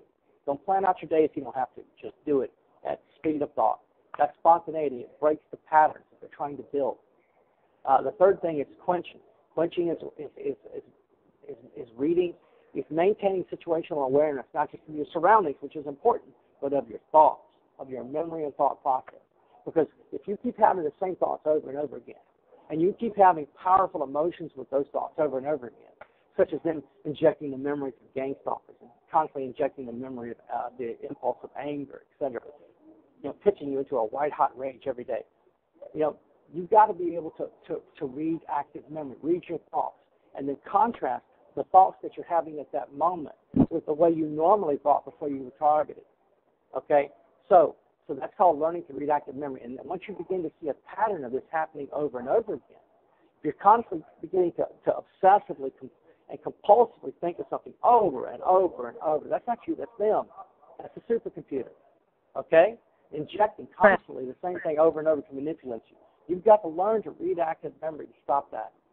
and then you right. I'm glad you mentioned those three things, because those three things that you mentioned, they have been helping me somewhat. So I'm a bit my situation's bad, but it does help. I think those three things are very important. Thank you, Brian. I had to go. Okay, thank you, Kim. Thank you. Okay, we do have one more. Okay. I have a comment. You mentioned a couple of times focusing on the things that makes you happy, and my comment is that because this is a trauma-based program, a lot of our positive memories get erased and replaced with memories that they want us to have with all this trauma stuff. Right. Well, so there's a difference between mind control. Sometimes it can be very difficult. I think what I'm trying to say is sometimes it can be very difficult to think of something positive, even something in your past, when you're constantly dealing with all this negativity and all the trauma-based stuff. Okay, so what are you saying? What's your question? I guess what I'm saying is that, it's almost like you have to really make a conscious effort to try to remember anything positive, because there's so much trauma. And you mentioned how one person can be attacked hundreds of times a day. They are. And not know it, but I do know it. Yeah. I do know it. I know for me it is hundreds of times a day, and it is so much trauma, and that's why I'm feeling physical medical effects because of all this trauma now. But I guess I'm just saying that we almost have to write down the positive things that happen so that we can remember them. Well, again, there's a difference between mind control and brainwashing. People don't know that. People confuse the two often. Brainwashing is the erasure of memory. And they can erase your memories by amplifying the acetylcholine levels in your brain. By increasing the acetylcholine levels, by amplifying the amount of acetylcholine in your brain, they can cause you to forget things. It's called brainwashing. It's memory erasure. So brainwashing and mind control are two different things. Mind control is controlling your memory and thought process. Brainwashing is actually erasing memory and thought process. So and do they do the brainwashing as well, Brian? Yeah, absolutely. Especially if they're trying to subdue the faith. Yeah. Especially if they're trying to subdue your faith, for example, or to subdue the love that you have for your spouse or your children or whatever. They want to slowly erase specific memories, not just all memories. They're not doing that. They're erasing specific memories. And the same is true for implanting memories. When you go into a psychiatrist's office and you sit down and you say, the psychiatrist uses hypnotism to help you deal with some tragic event in your life, what the psychiatrist will do when he's hypnotizing you is he'll walk you back into your past. Well, that's what they're doing with the neuroprogramming at night, okay? The neuroprogramming at night is called sleep. One of the things they're doing is called sleep hypnosis. They're actually walking you back into your past and planting falsified memories, okay? Then the next day they have to gauge whether or not the neuroprogramming was effective. So what they'll do is they'll walk up and they'll start talking about the thing they're trying to erase. Some happy event in your childhood, like when you were 7, you got a bicycle. Well, they're trying to erase that, so they'll walk up next to you during the day and they'll start talking about their red bicycle. When I was 7 years old, I had a red bicycle. Well, they want to see if you're going to respond to that, if the technology of neuroprogramming is effective, the brainwashing is effective, etc. Okay? And so the same is true for whatever they're trying to achieve. They're going to use trigger stimuli. If they're trying to manipulate your belief system and your religion, they're going to start engaging in conversations every day around you about God to see if they're able to subdue your faith by targeting your frontal cortex with streams of electromagnetic energy. Or they'll walk up and sit down next to you and they'll have a Jesus T-shirt on, or they'll be reading a Bible or something. These are all situational scenarios, okay, not conversational. If they were engaged in a conversation about that, that would be a conversational scenario. Conversation, street theater, that's what street theater is. And they're going to use that on you every day to gauge whether the neuroprogramming is effective or not. How do you determine what they're doing? By looking for patterns. Not that many people in the world are constantly talking about God around you all the time. You start to look for patterns, okay, and then And then you multitask. When they start trying to manipulate you with their situational or conversational scenarios or street theater, you put your earphones on and you start listening to music while you work or read or work out. You know, you begin to multitask, okay, or you begin to redirect. You know, the things that I told you, that's what you should do. But the neuroprogramming, the street theater will always contain events or topics they're using in the neuroprogramming. So they have to gauge and measure whether it's effective. So they're not going to sit down and start talking about the fight in China. They're going to sit down and start talking about whatever it is they're trying to program your brain at night to do. When are people most vulnerable? When are armies most vulnerable? When are animals most vulnerable? They're most vulnerable when they're sleeping. That's when they attack you with neuroprogramming, when you're sleeping. But there's no way to verify whether the programming is working effectively or not while you're sleeping. They have to engage in these while you're awake. They have to constantly inject the memories back into your subconscious to see if you act on those memories. Brian, do you know anything about hypnosis and how that works? Can hypnosis actually happen through conversation and while we're asleep? And how does the hypnosis work and what is it about? What is it? Hypnosis, it's already 12. It's already 9:15, so I imagine it's pretty late wherever they are. Hypnosis is done by tying a person to a stimuli and hold on just a second. What?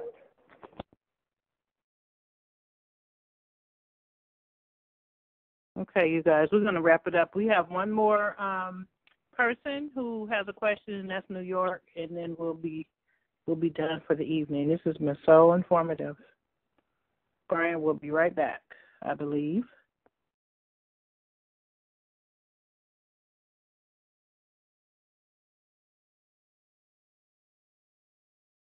Oh, I think he hung up again. Let me try to reach him. Hold on.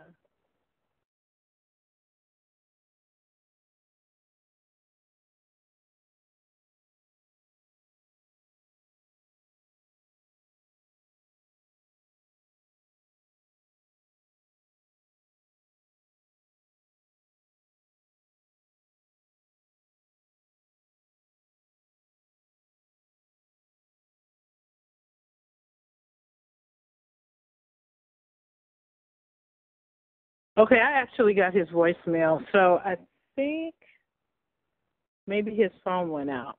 I'm not sure. But I'm going to go ahead and end the call, and see, we did have one person. New York, I'm so sorry. I think we lost him. Not a problem. No. That's cool. Yeah. It's RT from New York City. I just got in a little while ago, and I didn't even realize. RT, Yes, ma'am. RT, yes, hold on. ma'am. I think he's back. Hang on a second, okay? Okay. Hold on. Brian, is that you? Yeah, sorry. Somehow I got disconnected. So sorry. Can this last person ask you his question? This is RT from New York, and then we'll let you go. I know it's getting late. Okay, sure. Okay, go right ahead, RT. Okay. Well, basically, my question consists of wanting to know if you were targeted, is it possible to be targeted from birth? And if so, how do they go about it? Because I'm aware about the MK Ultra projects and stuff that is like sub-programs and whatnot that vary, in existence from the 70s or even before that, I believe. My question is to make it clear. How do they go about choosing a baby to be targeted? You're targeted from birth, is what I'm saying. And is that possible to continue on for like years, decades later on with the research that they do? Yes, as a matter of fact, it is happening. We know that because people are explaining that they're having these symptoms of tinnitus and boxing and the universal targeted individuals dealing with when they're children. But you have to understand that children are targeted because it's more if you can catch them before the age of 67 when their personality has not yet fully formed, and you can inflict extreme trauma on them at a young age. Then it's easier in life as they get older to force them to disassociate from reality. What they're doing when they're doing this creation of multiple personality disorder, altered personality. They create this artificially induced multiple personality disorder by targeting children who are extremely young. Therefore, once they're traumatized at an extremely young age, then they're more likely to disassociate. They're more likely to, their core personality is more likely to fragment. And then they can locate the alters. The alter personalities, they're called alters. They can then locate those alters, psychological program techniques, etc., and then those alters can be programmed. And that's how they create, for example, super spies, so-called Manchurian candidates, because one alter doesn't know the other alter. One alter personality, you can literally create Dr. Jekyll and Mr. Hyde. And so targeting children at a young age is an important part of their technology. So the answer to your question is yes. Okay. You know, I remember hearing on one of these calls when I first got targeted, a lady had called in and she was talking to whoever the moderator was. I don't remember. But she had a newborn baby. I think she said the baby was about 2 or 3 months old. And she was asking if the moderator thought that the baby could be getting targeted or V2K, because she said that she notices how her little baby looks up in the air and looks around like she was listening to something. So she, in her heart, felt that that baby was possibly getting V2K, because she said she had other children and she never noticed this, and she could clearly tell this baby was listening to something. And I guess there's really no way to prove that, especially with an infant who can't communicate to tell you. Right, or who doesn't understand a language. Right? I mean, how can you use neuro-linguistic programming on a child who doesn't know anything about linguistics? You have to be able to communicate with that child. So what they do is, at a young age, is they just inflict mostly extreme trauma. And then as the child grows up, they continue the trauma to a point where they can force the individual to break, to snap, to disassociate from reality. Yes, we know for a fact they target little children, babies. We know this. This is nothing new. It's part of the Monarch programming. And it's incredibly evil because they're incredibly evil people. They're sociopaths who have been programmed into psychopaths. They're selected for these jobs, psychiatrists, psychologists, neuroscientists, etc., who have demonstrated a propensity to kill at command, kill on command, who have no conscience, who can follow orders without any moral conscience getting in the way. They are desensitized. They are placed in rooms where they are shown, they're drugged, and they're shown intense video of intense scenes of horror, to the point where they become desensitized. They can just watch a little child get killed or a little granny get killed in the street and just eat a bacon sandwich. It doesn't bother them. They could kill you and then go have a cup of coffee. It just wouldn't bother them. They're sociopaths who have been programmed into psychopaths. These are people, these are intellectual barbarians. They are highly educated. They are doctors. They are psychologists. They are scientists. And they're hiding at some site. They're at the university. They're at the hospital. They're at, pretending to be the pastor at the church, etc. And so, this is why they would do that, because trauma-based mind control requires satanic ritual abuse. Now, when you say satanic ritual abuse, people get confused. They think you're talking about the devil. No, we're talking about ritualistic torture. That's what you're talking about. It may include the demonic, if that's what you respond to, but satanic ritual abuse is just long-term, brutal, ritualistic torture.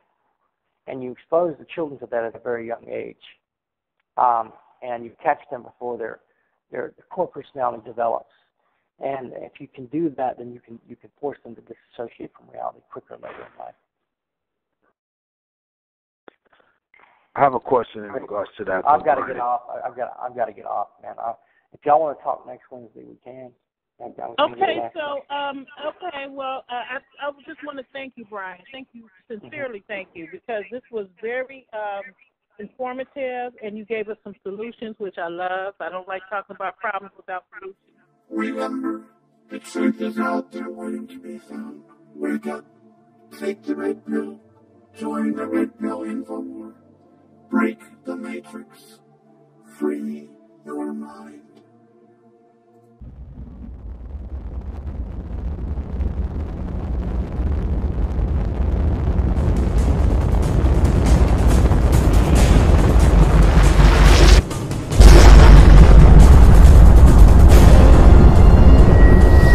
Take the red pill.